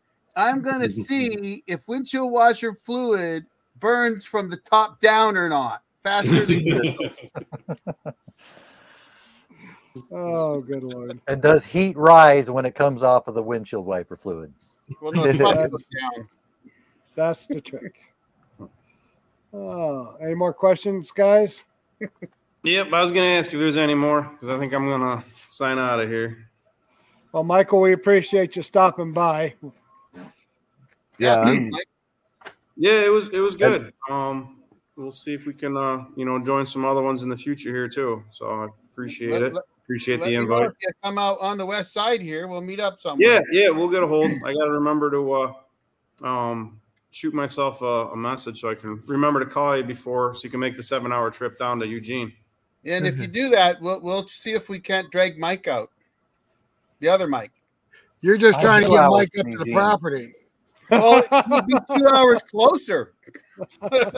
Look, all you got to do is yell snowboard. Hey, I got some really good hills for snowboarding. Do you have a lift? Yeah. It's called a tractor. Tractor winch. You need a skidding winch. I got a Jeep with a winch. We'll just we'll hook the winch on his belt, and he can go down the hill. And hopefully he doesn't go farther than the winch will go. Hopefully I don't hit the end of the line. Mike, we really appreciate you joining us tonight. I know you're on your own time, so we really appreciate you showing up, and thanks a lot. You've been fun having on here. Very informative. Nice to meet you guys. We haven't met before. Fun. So before you go, I just saw Nathan out of the Wood Sawmill joined us. So everybody say hi to Nathan. Hi, Nathan. Hi, Nathan. Hey, Nathan. Hey, Nathan. No, that's Chris. Okay. Let's see. Excitement over. All right, guys. Have a good one. Happy See you, summer. Mike. Thanks a Thanks. lot. Thank you.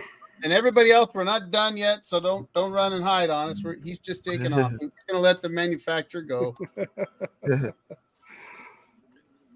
All Well, that was right. Now fun. we can all open up. That was fun.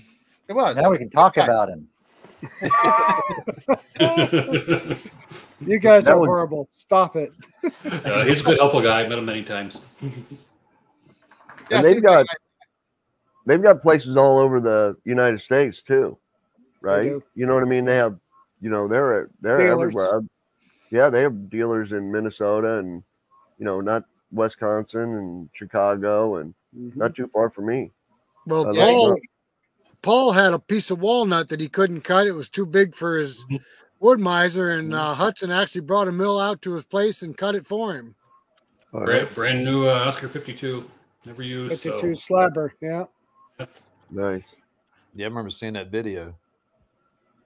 Yeah, I guess they've got a warehouse or something in Colorado. He mentioned, but that's still a little far for Michael and I. Yeah. If I can't get Michael out to Northern Washington, he's never going to make it to Colorado. It's pretty sad if you can ship a mill to Africa cheaper than you can ship it to Alaska. You know what? Yeah. That is pretty sad, really. Makes you wonder why that would be. Almost makes you think, I got a big F-350 dually, just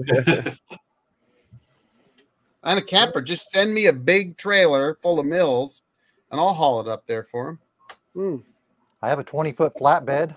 That'd hold a lot of mills. Come on, man, let's go. Let's Do go. it. We'll do a convoy. You can sleep in the bed of your pickup. I'm going to sleep in my camper, though. I don't know if I want to do Michael? that in Alaska. The mosquitoes will carry me away. I'm not that big. Michael, you need to come out east and show us how to do that Humboldt cut. Oh my God, I can't. You got to learn how to say it before he'll do that. I Humboldt. tried to Humboldt. show you on video. a couple No, times. no. You it know- won't work. After you showed us on video, Mike, I actually tried to do it on a very large yellow Thanks, bird, Rob. and I failed miserably. I did a lower cut, an uppercut, an uppercut, aftercut. I'm like, get the damn bulldozer. Let's push this tree over. Maybe I should try doing a traditional one on video, see how that works. Yeah. Hey, I did prove that trees go boom when they fall down in the woods. That's true. Yes, you And did. I wasn't there to hear it, and it still went boom. Exactly. It even shook the whole screen. That was just for you, buddy. And I proved that a tree does not fall on video if you forget to turn the camera on. How many times have you forgot? Do you know how many? No, you know what? The last weekend I was out filming, I've got a juice box for my secondary camera. And what I didn't know is it would only run for like 30 seconds and shut off.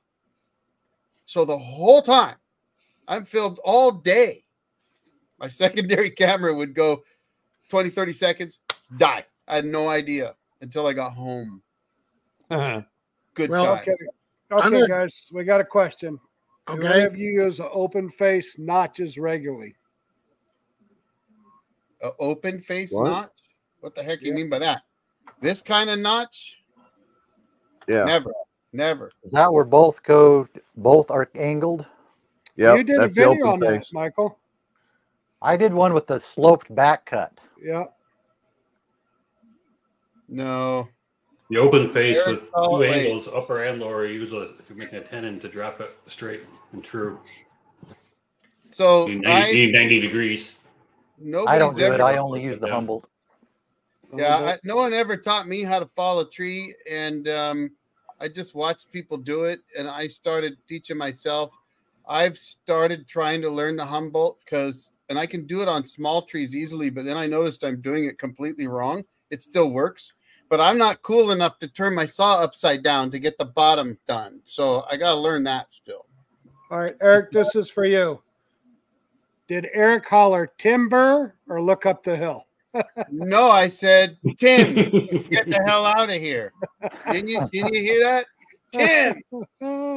So obviously I looked up the hill and yelled, but I did not yell timber because I am not a lumberjack. That's right. No lumberjacks. But you could have said timber, are you cold? There you go. Timber. I'm in therapy thanks to you, Mike. Do what?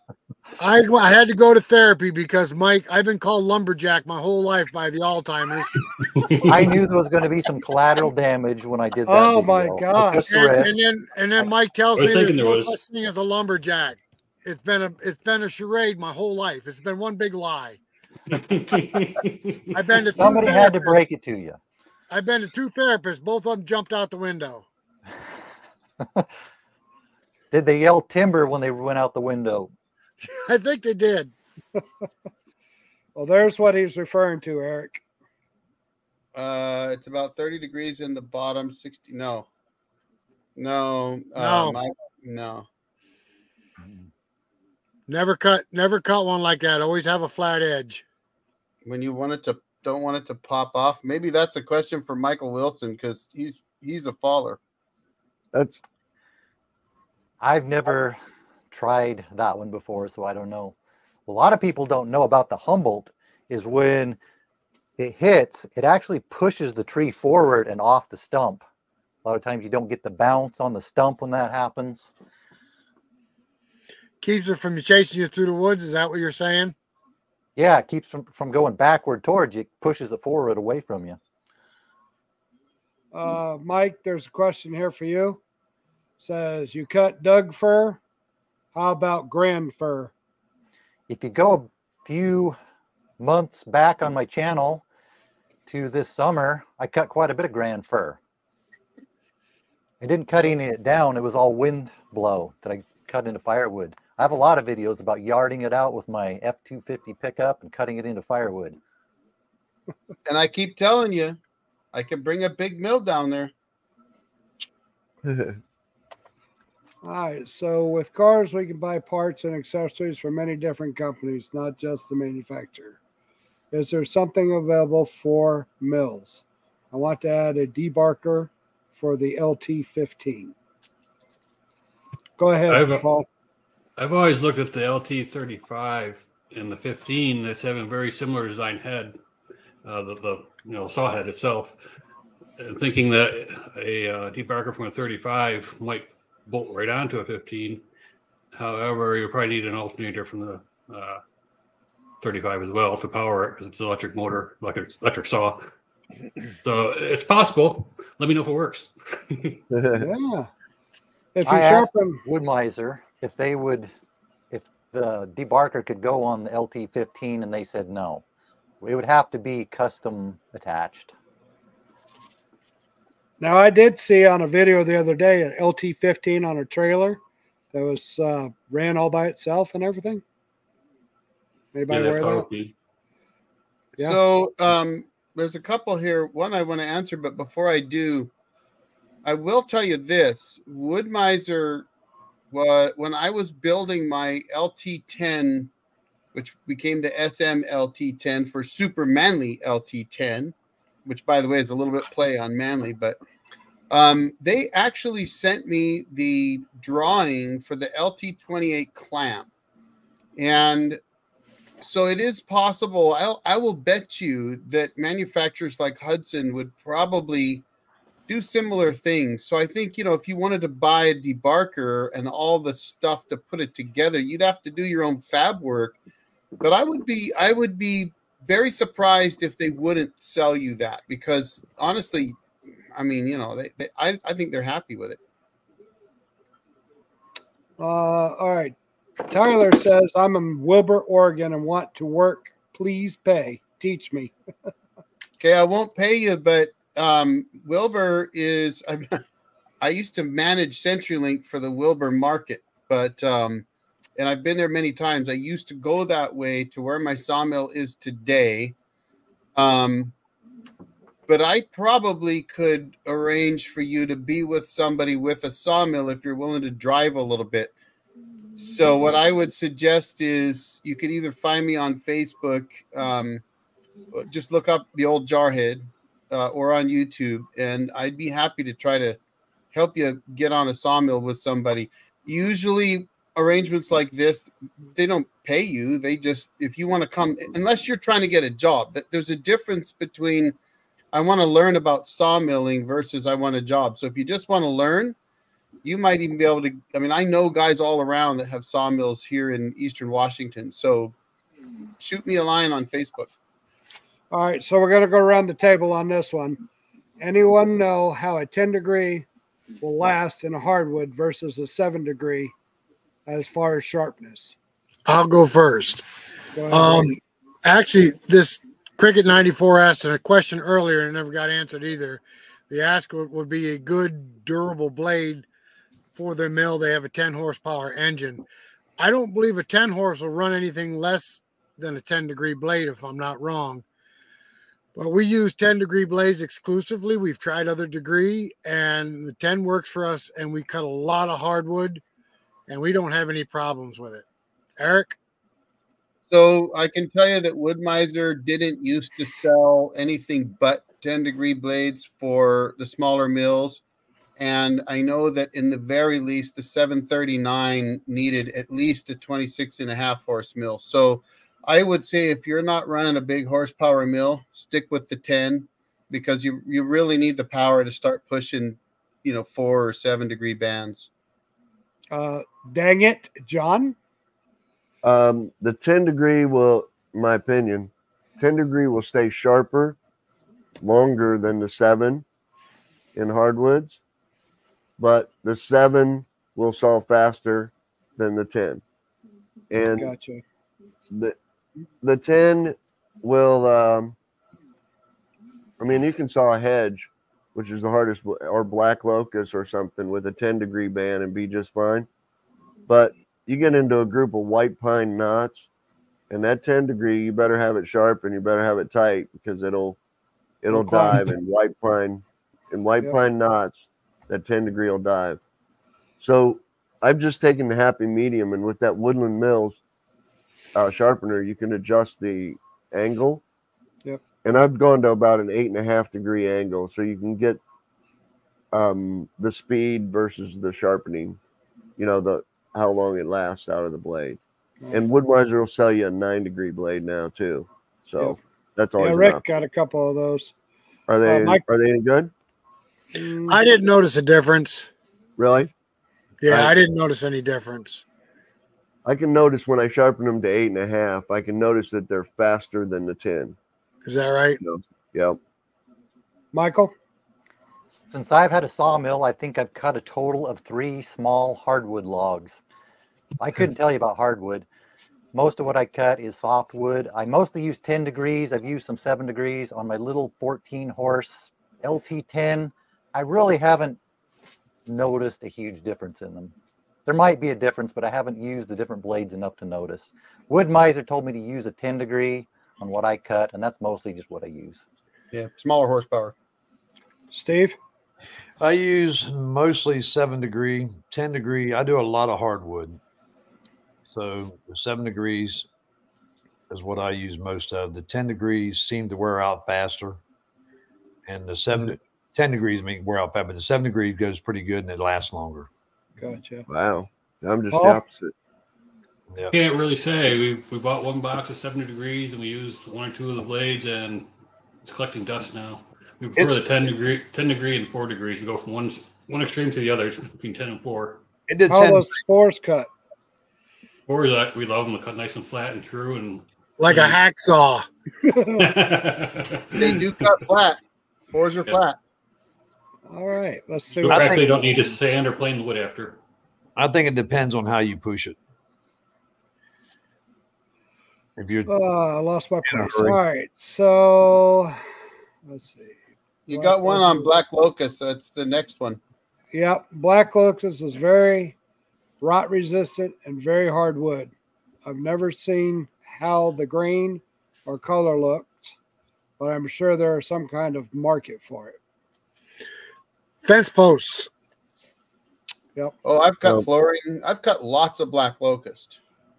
And I'll tell you, number one, best band I've ever used on black locust was Wood-Mizer 747s. I didn't like the dust in my face, and I lost my voice after a while because that stuff is, I don't know if it's toxic, but it's hard on you. It was dry, so very fine. But I've cut lots of black locust, and beautiful grain, absolutely gorgeous grain. Hard as a rock, but I mean, I had no problem. Now I'm running a LT40, so not a big deal, but I love 7-degree bands on black locust.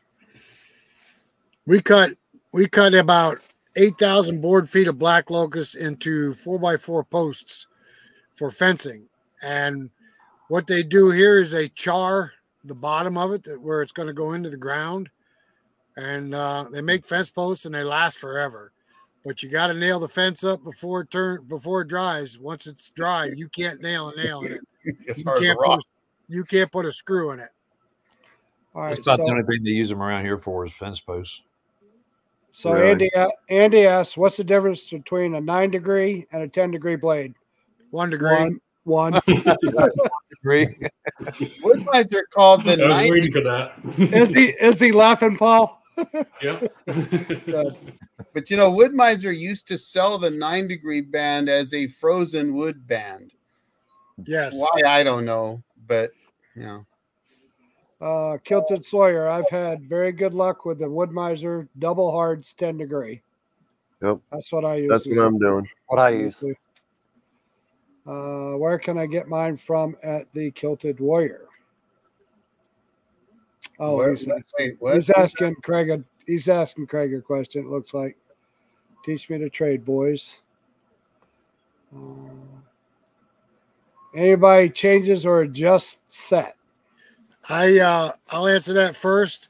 There is a good video out by Cook's Sawmills, and he talks about the set on the blade when he saws frozen lumber. I think he does the set a little more than what they come from factory, but that's a pretty good video. I watched that in the past. Eric? No. I just use standard Wood-Mizer, and I don't resharpen my own anyway. So, John? Yeah, you can, with that setter, you can try your own custom sets. You know what I mean? Whatever degree you want. Like, now all my blades come straight from Wood-Mizer. Steve? Joe May. I modify mine. Paul? Wood-Mizer as well. Gotcha. What degree blade would you suggest for hickory? Anybody? Never milled it. 7-degree. Yeah, Steve, you do quite a bit, don't you? A lot of hickory. 7? Yep. Let's see. You can do 10, but 10 is going to slow you down. And if you don't watch it, have your band tight and a good sharp blade, you're going to wave just like knotty yellow pine, Virginia pine. Correct. But hickory's hard. Thunderous Knight has a good question about Canadian. What eh? They're up north. With a golf club? Yeah. If a Canadian lumberjack sharpens a golf club and chopped a tree down with it, do they yell timber or 4? Well, we'll let the expert on lumberjacks answer that. Go ahead, Mike. I think they would yell 4, eh? I was going to say timber, eh? How about 4 timber? No. So how many of you? Wait. Who all here lived in Canada? Raise your hand. Okay, there you go. Oh, timber, let's see. Joe Main is the man. I use Joe Main at ICT in Georgia, free shipping. Let's see. I did hickory and used the Turbo 7. Boys, I have my ISA, cutting insurance, and my workman's comp. Oh, that's Tyler trying to get a job. Oh, okay. I just quarter saw 1,500 board foot of hickory. Turbo 7 worked great. Yep. Good. Turbo 7's a good all-round band. No doubt about it. They're Tyler. good. Anybody want to hire Tyler? He needs some work. Can't afford to pay myself. Right. Me neither. Rested old man. Anyone ever use carbide tip blades? No. For a chainsaw. One time. I will tell you this, carbide has changed. So when Wood-Mizer first came out with carbide on the Wood-Mizer side, they did it for resaw only, and they did not recommend them for milling logs that you just pulled out of the forest. But I do know that Craig, the Kilted Sawyer, uses them and really likes them, and apparently now you can resharpen them. My view is they're considerably more expensive than double hards. And so I just use double hards. I see no reason to go to carbide myself. All right. So Rob's Woods wants to know opinion about best blade maker. Pretty much everybody buys them from Wood-Mizer, even Hudson. Well, ICT does make their own, though they also sell Wood-Mizer bands. So Wood-Mizer, yeah, ICT, they make a really, really nice band, but I do think that most people just use Wood-Mizer bands. All right, Tyler, that's enough of that. We don't need any of that. You can either quit or get. So somebody's got to say that Rob's Woods, in custom sawmilling, just bought you guys a gallon of diesel fuel so you can, say that. try that out. I've told you before. I've actually often thought about doing the old squirt can diesel for when I am, because I had a dead Doug fir that had root rot, and I've never seen band build up like I did on that one. And I normally don't with Doug fir, like Mike was saying, but I did on that one, and I was like, okay, I might need to squirt some diesel on here. When I'm cutting dead Douglas fir, I'm more likely to need lube. Yeah. I get more buildup with dead Douglas fir or ponderosa pine than I do with green. Yep, agreed. All right, so whose link is Tyler Mung on? Anybody know him? Nope. No. Where you at? I'm gonna tell Tyler right now. Most of us sitting here, we just saw for ourselves. I mean, we sell lumber and stuff, but our operations are not big enough to hire anybody to come work for us. And if you want to work on a sawmill, you're going to have to look for a local mill. I'm sure they'll hire you. They're always looking for people that are willing to work. And you'll have to start at the bottom and work your way up. But you'll have to find a local mill to you. Yeah, I don't think you're going to find that every one of us here tonight, we mill, even when I was milling full-time as a business, well, not technically not full-time. In other words, I wasn't running my mill for myself. My customers provided my labor. I couldn't afford to hire anybody.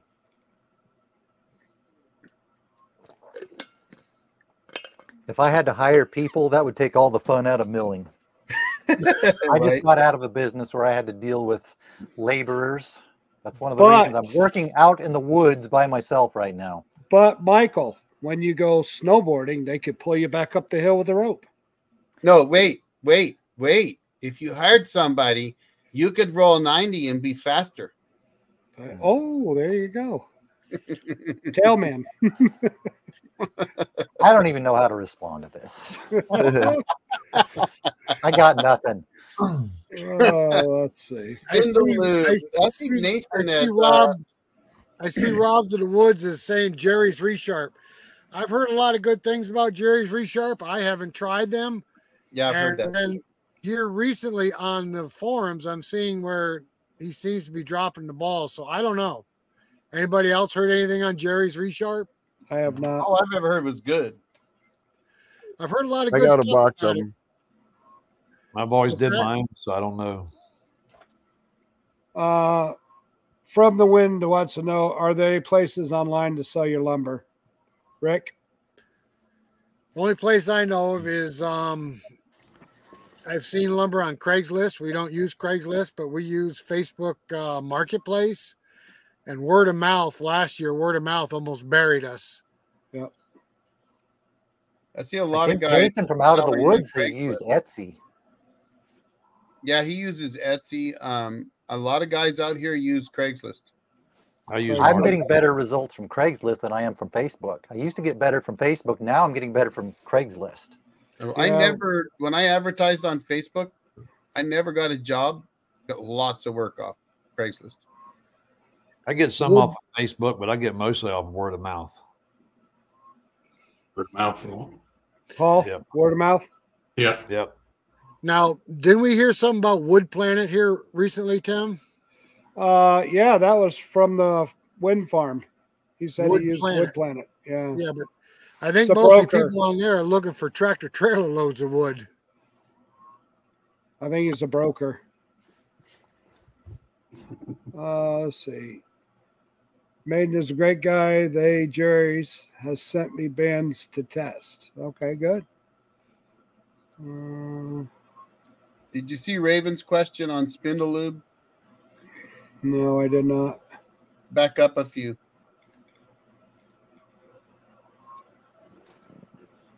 I don't see it. 6:52 p.m. So Raven asked, have you heard cotton picker spindle lube works great for buildup? Oh, yeah, I see it. That really thick stuff. There it is. I think that's what Nathan over at Out of the Woods Sawmill uses. I'm pretty sure I saw one of his episodes where he talked about using it. I'd never heard of it myself. All right, I got a question. Kilted Sawyer puts that he has some Jerry Resharps for him to test. Have you tested any of the bands, Craig, or have you not tested them yet? Just curious. I'd like to know how they work out.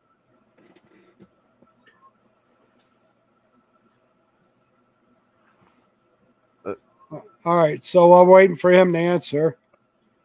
From got the a wind bunch from Jerry's says- Resharp. Yeah, they're more trailer loads, Rick, for the Yeah, I the think broker. so. And then Kurt says, hi, everyone. Tuned in from Kokomo, Indiana. Just picked up my LT35 today. Where's Congratulations. your LT35, Congratulations. John? Congrats. John, where's your LT35? Yeah, it's not far from Kokomo, Indiana at all. Well, maybe it's in Kokomo now. It might be. What do you call types of mills with two circular blades and 90-degree angles from each other? That's like the Lucas Mills, isn't it? What do they call those? A swing blade. Lucas Mill is a swing blade. It's not two blades, though. It's one. Yeah. Yeah, swing blade mill. I've never There seen a used mill. to be a with mill two- called the Mighty Mite that had multiple blades. I don't know if they still make those or not. All right. Let's see. They had up vertical and horizontal. Yeah, there's a circular saw, old circle mills that had the, I call them flitch cutting Dual blades top that were horizontal, and then they had the big circle blade. Yeah. I've seen some with the big blade, and then they have maybe two of the horizontal yeah. ones. All right. So Steve K says, may have asked this last time. What do you charge for green lumber, softwood, hardwood? Rick? That depends on the market. Our market is controlled on the softwood. Our market is controlled by what the Amish sell it for. We have a lot of Amish in our area. We can charge a little more than they do, but basically right now, softwood is going between 85 cents for dimensional per board foot, and the one buys we get $1 a board foot for. Hardwood depends on what type of hardwood it is. That's a market value there, and that changes daily. You have to get something like the hardwood market report to keep on top of that. Eric. Sorry, I was in the other room. What? I don't sell lumber, so I can't answer that question. Don? Wow. I don't sell anything for under $2 a board foot. don't care if it's pine or, well, pine is my cheapest, and that's $2 a board foot. Kiln dried walnut is going for about $14 a board foot. White oak, clear white oak, 2-inch, is going for a little bit more than walnut right now because I don't have any. But I don't sell anything for less than it costs me to cut it and for me to make a living. That's the easiest answer. I know what it takes to make a living, and I know what it costs me to cut it. Michael? I only sell softwood. Right now, it's about what Rick was saying, down to about 80 cents for some of my lower grade. For the higher grade, 1x material up to about $1.20. But lately, I think I need to raise the price because people are buying it a little too fast at that price. Just recently, the market, something's happened. People are buying more lumber. I think I need to raise my price. Johnny's Mill. I use 10 degree blade from Jerry's Resharp. Not a bad blade. Okay. Resharp. Johnny's Mill Resharp.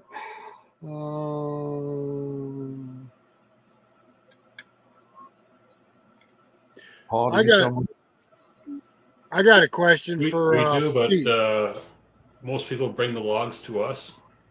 So we're not using our log or buying logs. So we just charge by hourly rate. All right. I don't sell very much lumber either. I don't sell hardly any lumber. I sell a lot of slabs and mantles. Yeah, that's what we used to do, but now it's going back to dimensional. Yeah, I don't sell very much lumber at all. So I don't try. And that just keeps me from keeping up with the prices. So I don't have to. All right. What's Victor say? I've been selling logs to local bandsaw guys by the truckload.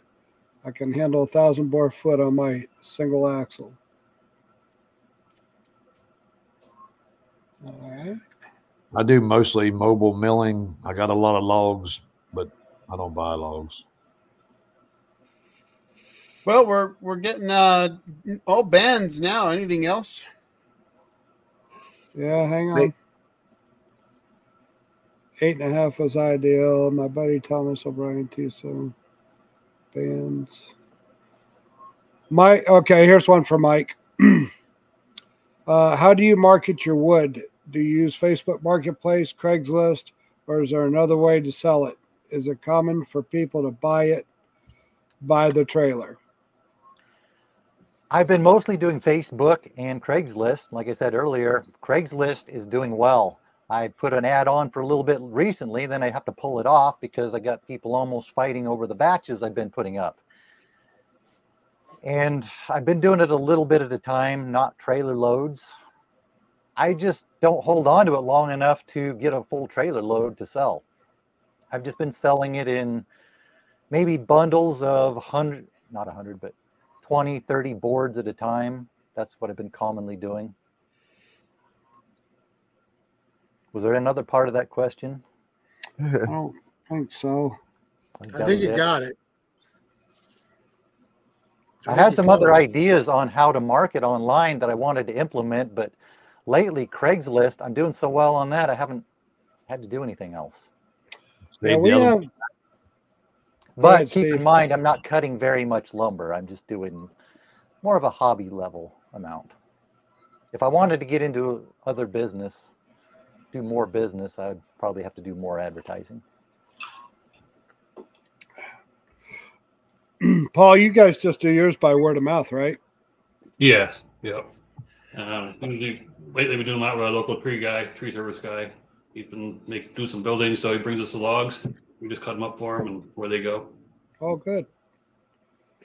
Let's see. Hopefully, he brings us a nice walnut when he sees it. $50 an hour. What? What? We're slow. We're videoing. What? Take your time. Hobby. we're bringing logs to you guys. Where's this? I'll bring my logs to you too at that price. For crying out loud. I'm not milling this year. I have to chase customers away at 125 an hour. I got guys in Richmond doing 155 and 160. Really? Wow, I believe it. I'll send them all day long. Go for it. When I was on the road, though, I was out actually trying to earn $1. So, you're hopping. You're going to earn it. Yeah, I charge $100 an hour plus delivery setup fee. Thunderous Night is signing off, guys. Have a good night, buddy. Yep. See you later. Good night, Thunderous Night. Thanks for the good questions.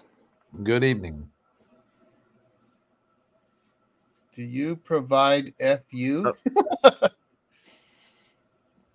not sure what that means. I don't either. Not sure I want to know.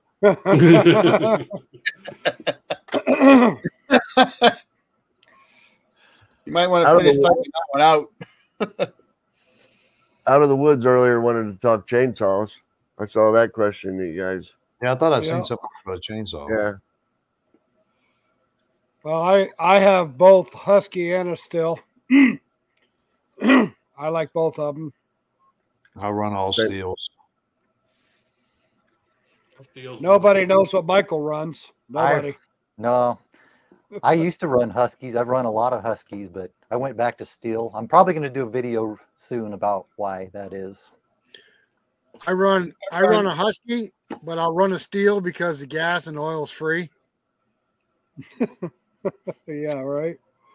Husqvarna here, but I grew up in logging country, and you might find somebody that swears by McCullough. I find that it depends on who the salesmen and the distributors are and what the company likes. If you are working for Mac and Blow, you probably were running a Stihl, but if you were working for one of the operations on Northern Vancouver Island, you were running a McCullough. And, if you were running in the interior, you were running a Husqvarna. So they all make good saws. I think that's, Jones Red, you name it. They all make good saws. That's what I grew up running on McCullough. Well, yeah, that used to be the saw. It used to be the saw. John, what do you use?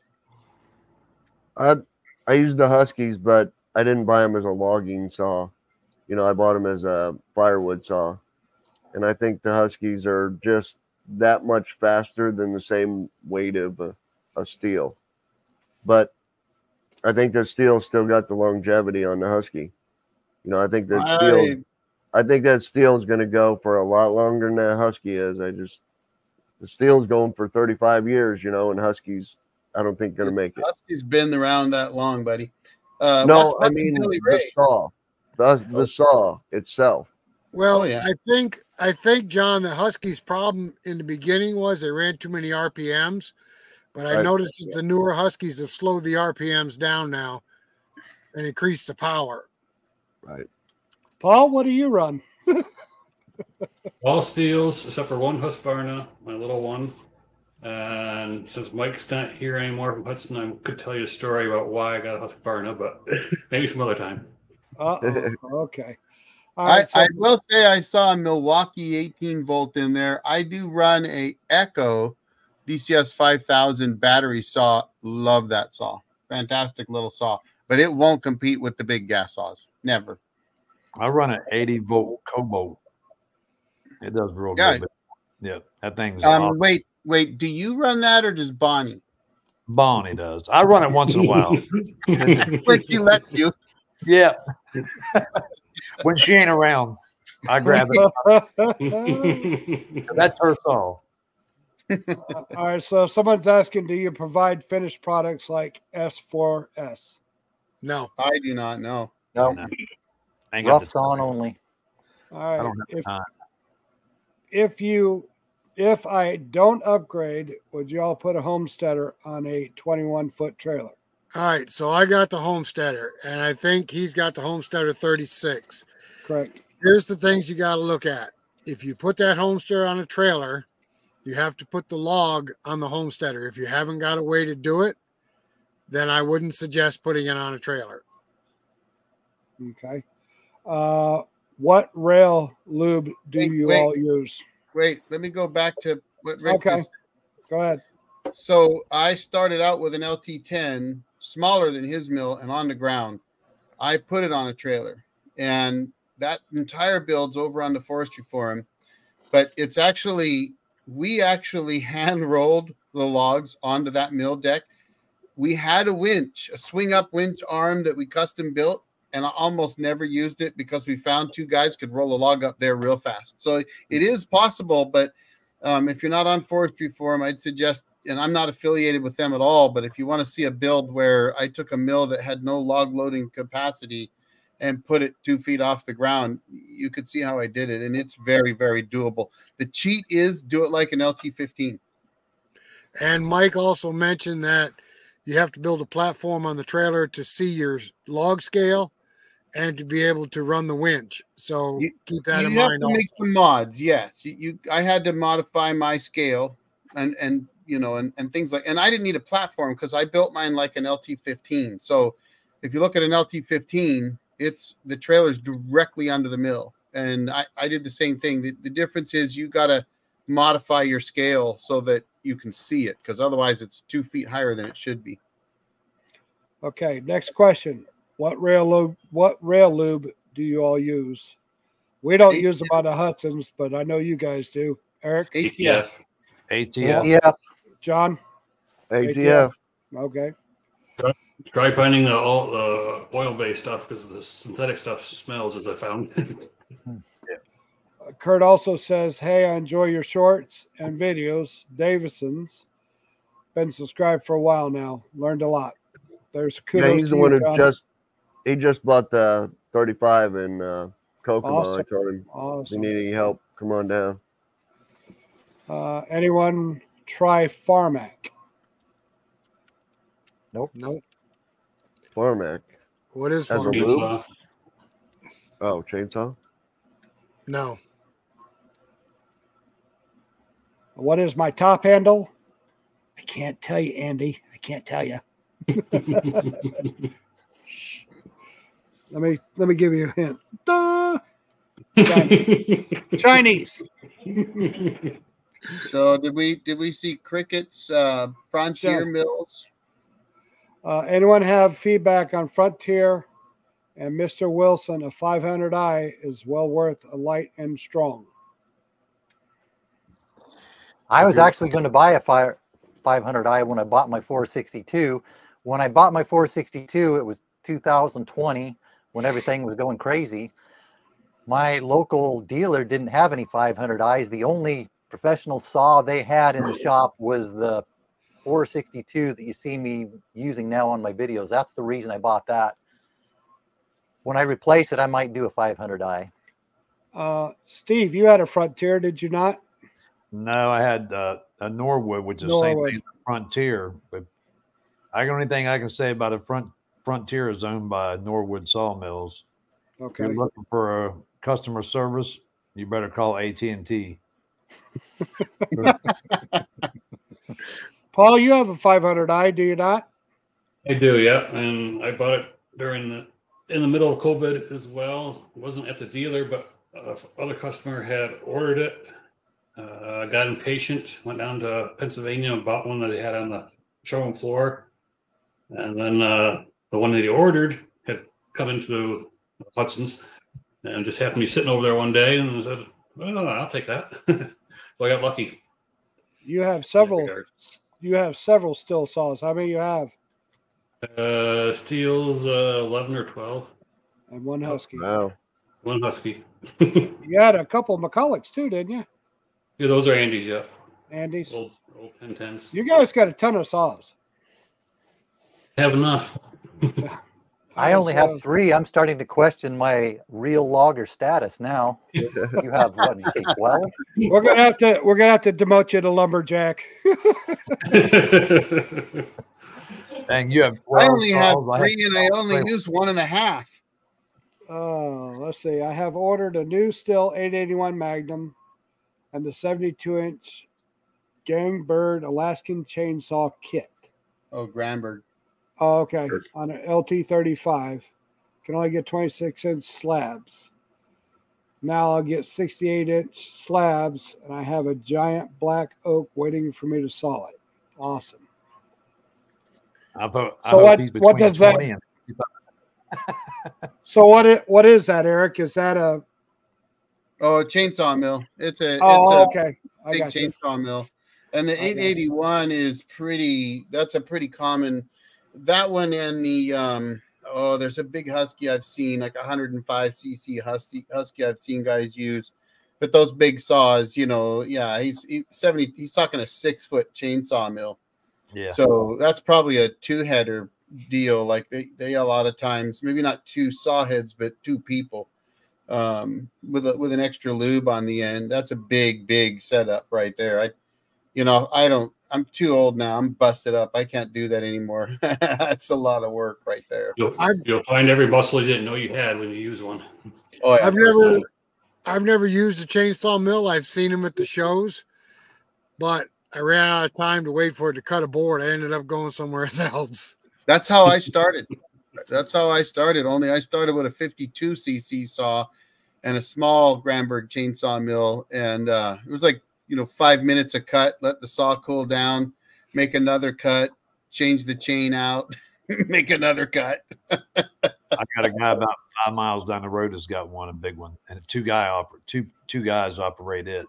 Yeah, but I mean, those are really big slabs, sure, but other than that, that's all they do. They do slabbing, but I can go drop a log off, and by the time they get one slab, I can go to lunch, come back, and they still won't be done.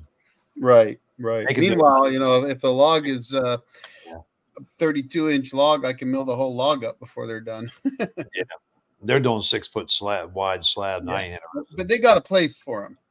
Oh yeah, they ship a lot to New York. Michael, that one looks like it's for you. I think we already covered that one. Yep, we covered that one. Yeah, we covered that one. Oh, I'm slow, guys. Sorry. There was another one about a 362. 361. Great for falling or bucking up. I've kept that a secret, Tim. You didn't need to let that out. Shut up, Rick. Maybe it was a 361. I have a 362, and I really liked it. I wore it out. It's not working very well now, so I don't use it. When I went in 2020 to get my saw that I have now, I was going to get a 362 to replace it. I like the 362 with a 24-inch bar, but in 2020, they were out of commercial saws, and they didn't have any, so I still haven't replaced it. But I really like that 362, which I think is similar to the 361. There's a Simplify, Eric. I think you've already seen that. Yep. Yeah. Cookie Miser shortage just fell uploaded 3 days ago. Got 6,900 views already. 2 other shorts of 436. Tagged to cookie video weddings. That's a good one. Well, we've cut a lot of cookies for weddings. Yeah, we have. Yeah. I just saw Michael Weller posted that he sold his LT40 to the guy that Kevin sold his 42, but then decided not to sell it. I mentioned that earlier. So Michael lives up north of me. One of these days, I'm going to get up and film him on his new LT70. Nice. All right. Let's see. Help me out here, guys. I must be way behind. All right. Anyone make it to the Lumberjack shows in Boonville or Paul Bunyan? We go to Boonville every year. We enjoy the show. It's not as big as it was before COVID, but it's getting back to the way it was. Paul and Andy go there as well. Yeah. I'd love to, but somebody'd have to pay my airfare because that's about 3,300 miles for me. That's a long way for me, too. I haven't found quite the incentive to go that far to one. Yeah, we can't even get Michael to come up north into the state right above him. You said spring. It's not even spring yet. Hey, it's 60 degrees there today. It's probably almost 80 here today. Yeah, but they're down there in the warm country. All right, so I'm just going to pop a couple up here. Anybody want to comment on any of these? Let me know and I'll stop. Fortunately, I don't have cherry here, so I never got to try it on cherry and blow my plug out. Let's see. Yeah. Rick just commented on that one. I don't. Wind farm. Well, guys, I hate to point Push this my out, but chatbot. we talked about keeping this at 2 hours, and we're running over. Yeah. Holy cow. How long do you guys want to go? About bedtime. We're at 2:19. It's dinner My eyes time are here. starting to dry out. I just close mine every 15 minutes or so, and then they're moist again. Thanks, Vic, for stopping by. So dang it closes his eyes for 15 minutes or so, he said, right? Yep. I thought I heard snoring. That was me. That was me. It might have been Fenway. I thought it was a chainsaw. Well, So- I say we wrap this up, guys, if you're all in for that. Raven, well, I can afford some more lube now, so thank you. And I saw a comment by Crane Creek. I make resin tables. I'm assuming you mean like epoxy resin. I've done a few myself. Awesome. So, yeah, I would love monster slabs, buddy, but I just couldn't do it anymore. I got a 4-foot Pondo that I've been thinking about one day. It might have to come down. I'll get someone else to slab it for me. All right. So it looks like we got a bunch of people leaving all at the same time. So yeah, it's about that time. Let's go ahead and wrap this up, guys. We appreciate everybody that stopped in and said hello. Man, yeah. Thank you for all the questions. And this chat is only successful because you guys have come to see us. Yep. So thanks for being here. I love it. I enjoy it. Yep. And this is the first time we've had 7 of us all on at the same time. So I think it went really well, guys. So Thanks for having me. I apprate it. Yeah, I wasn't even going to be here, but I'm all busted up, so I had to stay home. Well, why did you grab that over fully? I saw a super chat in the comments a while back. I don't know who that went to, but whoever sent that to whoever they sent it to, thank you for that. That was that was to me, Rob's Woods and Custom Sawmilling, I think that is. He told me, here, buy a gallon of diesel. That's about the price of diesel too. Buy an alternator pulley. I got a pulley. I just got to put it on the damn alternator now. Oh, no, I should have had that sit right here, but then I just gave away something. It's not done yet. Can't believe you went there, Steve.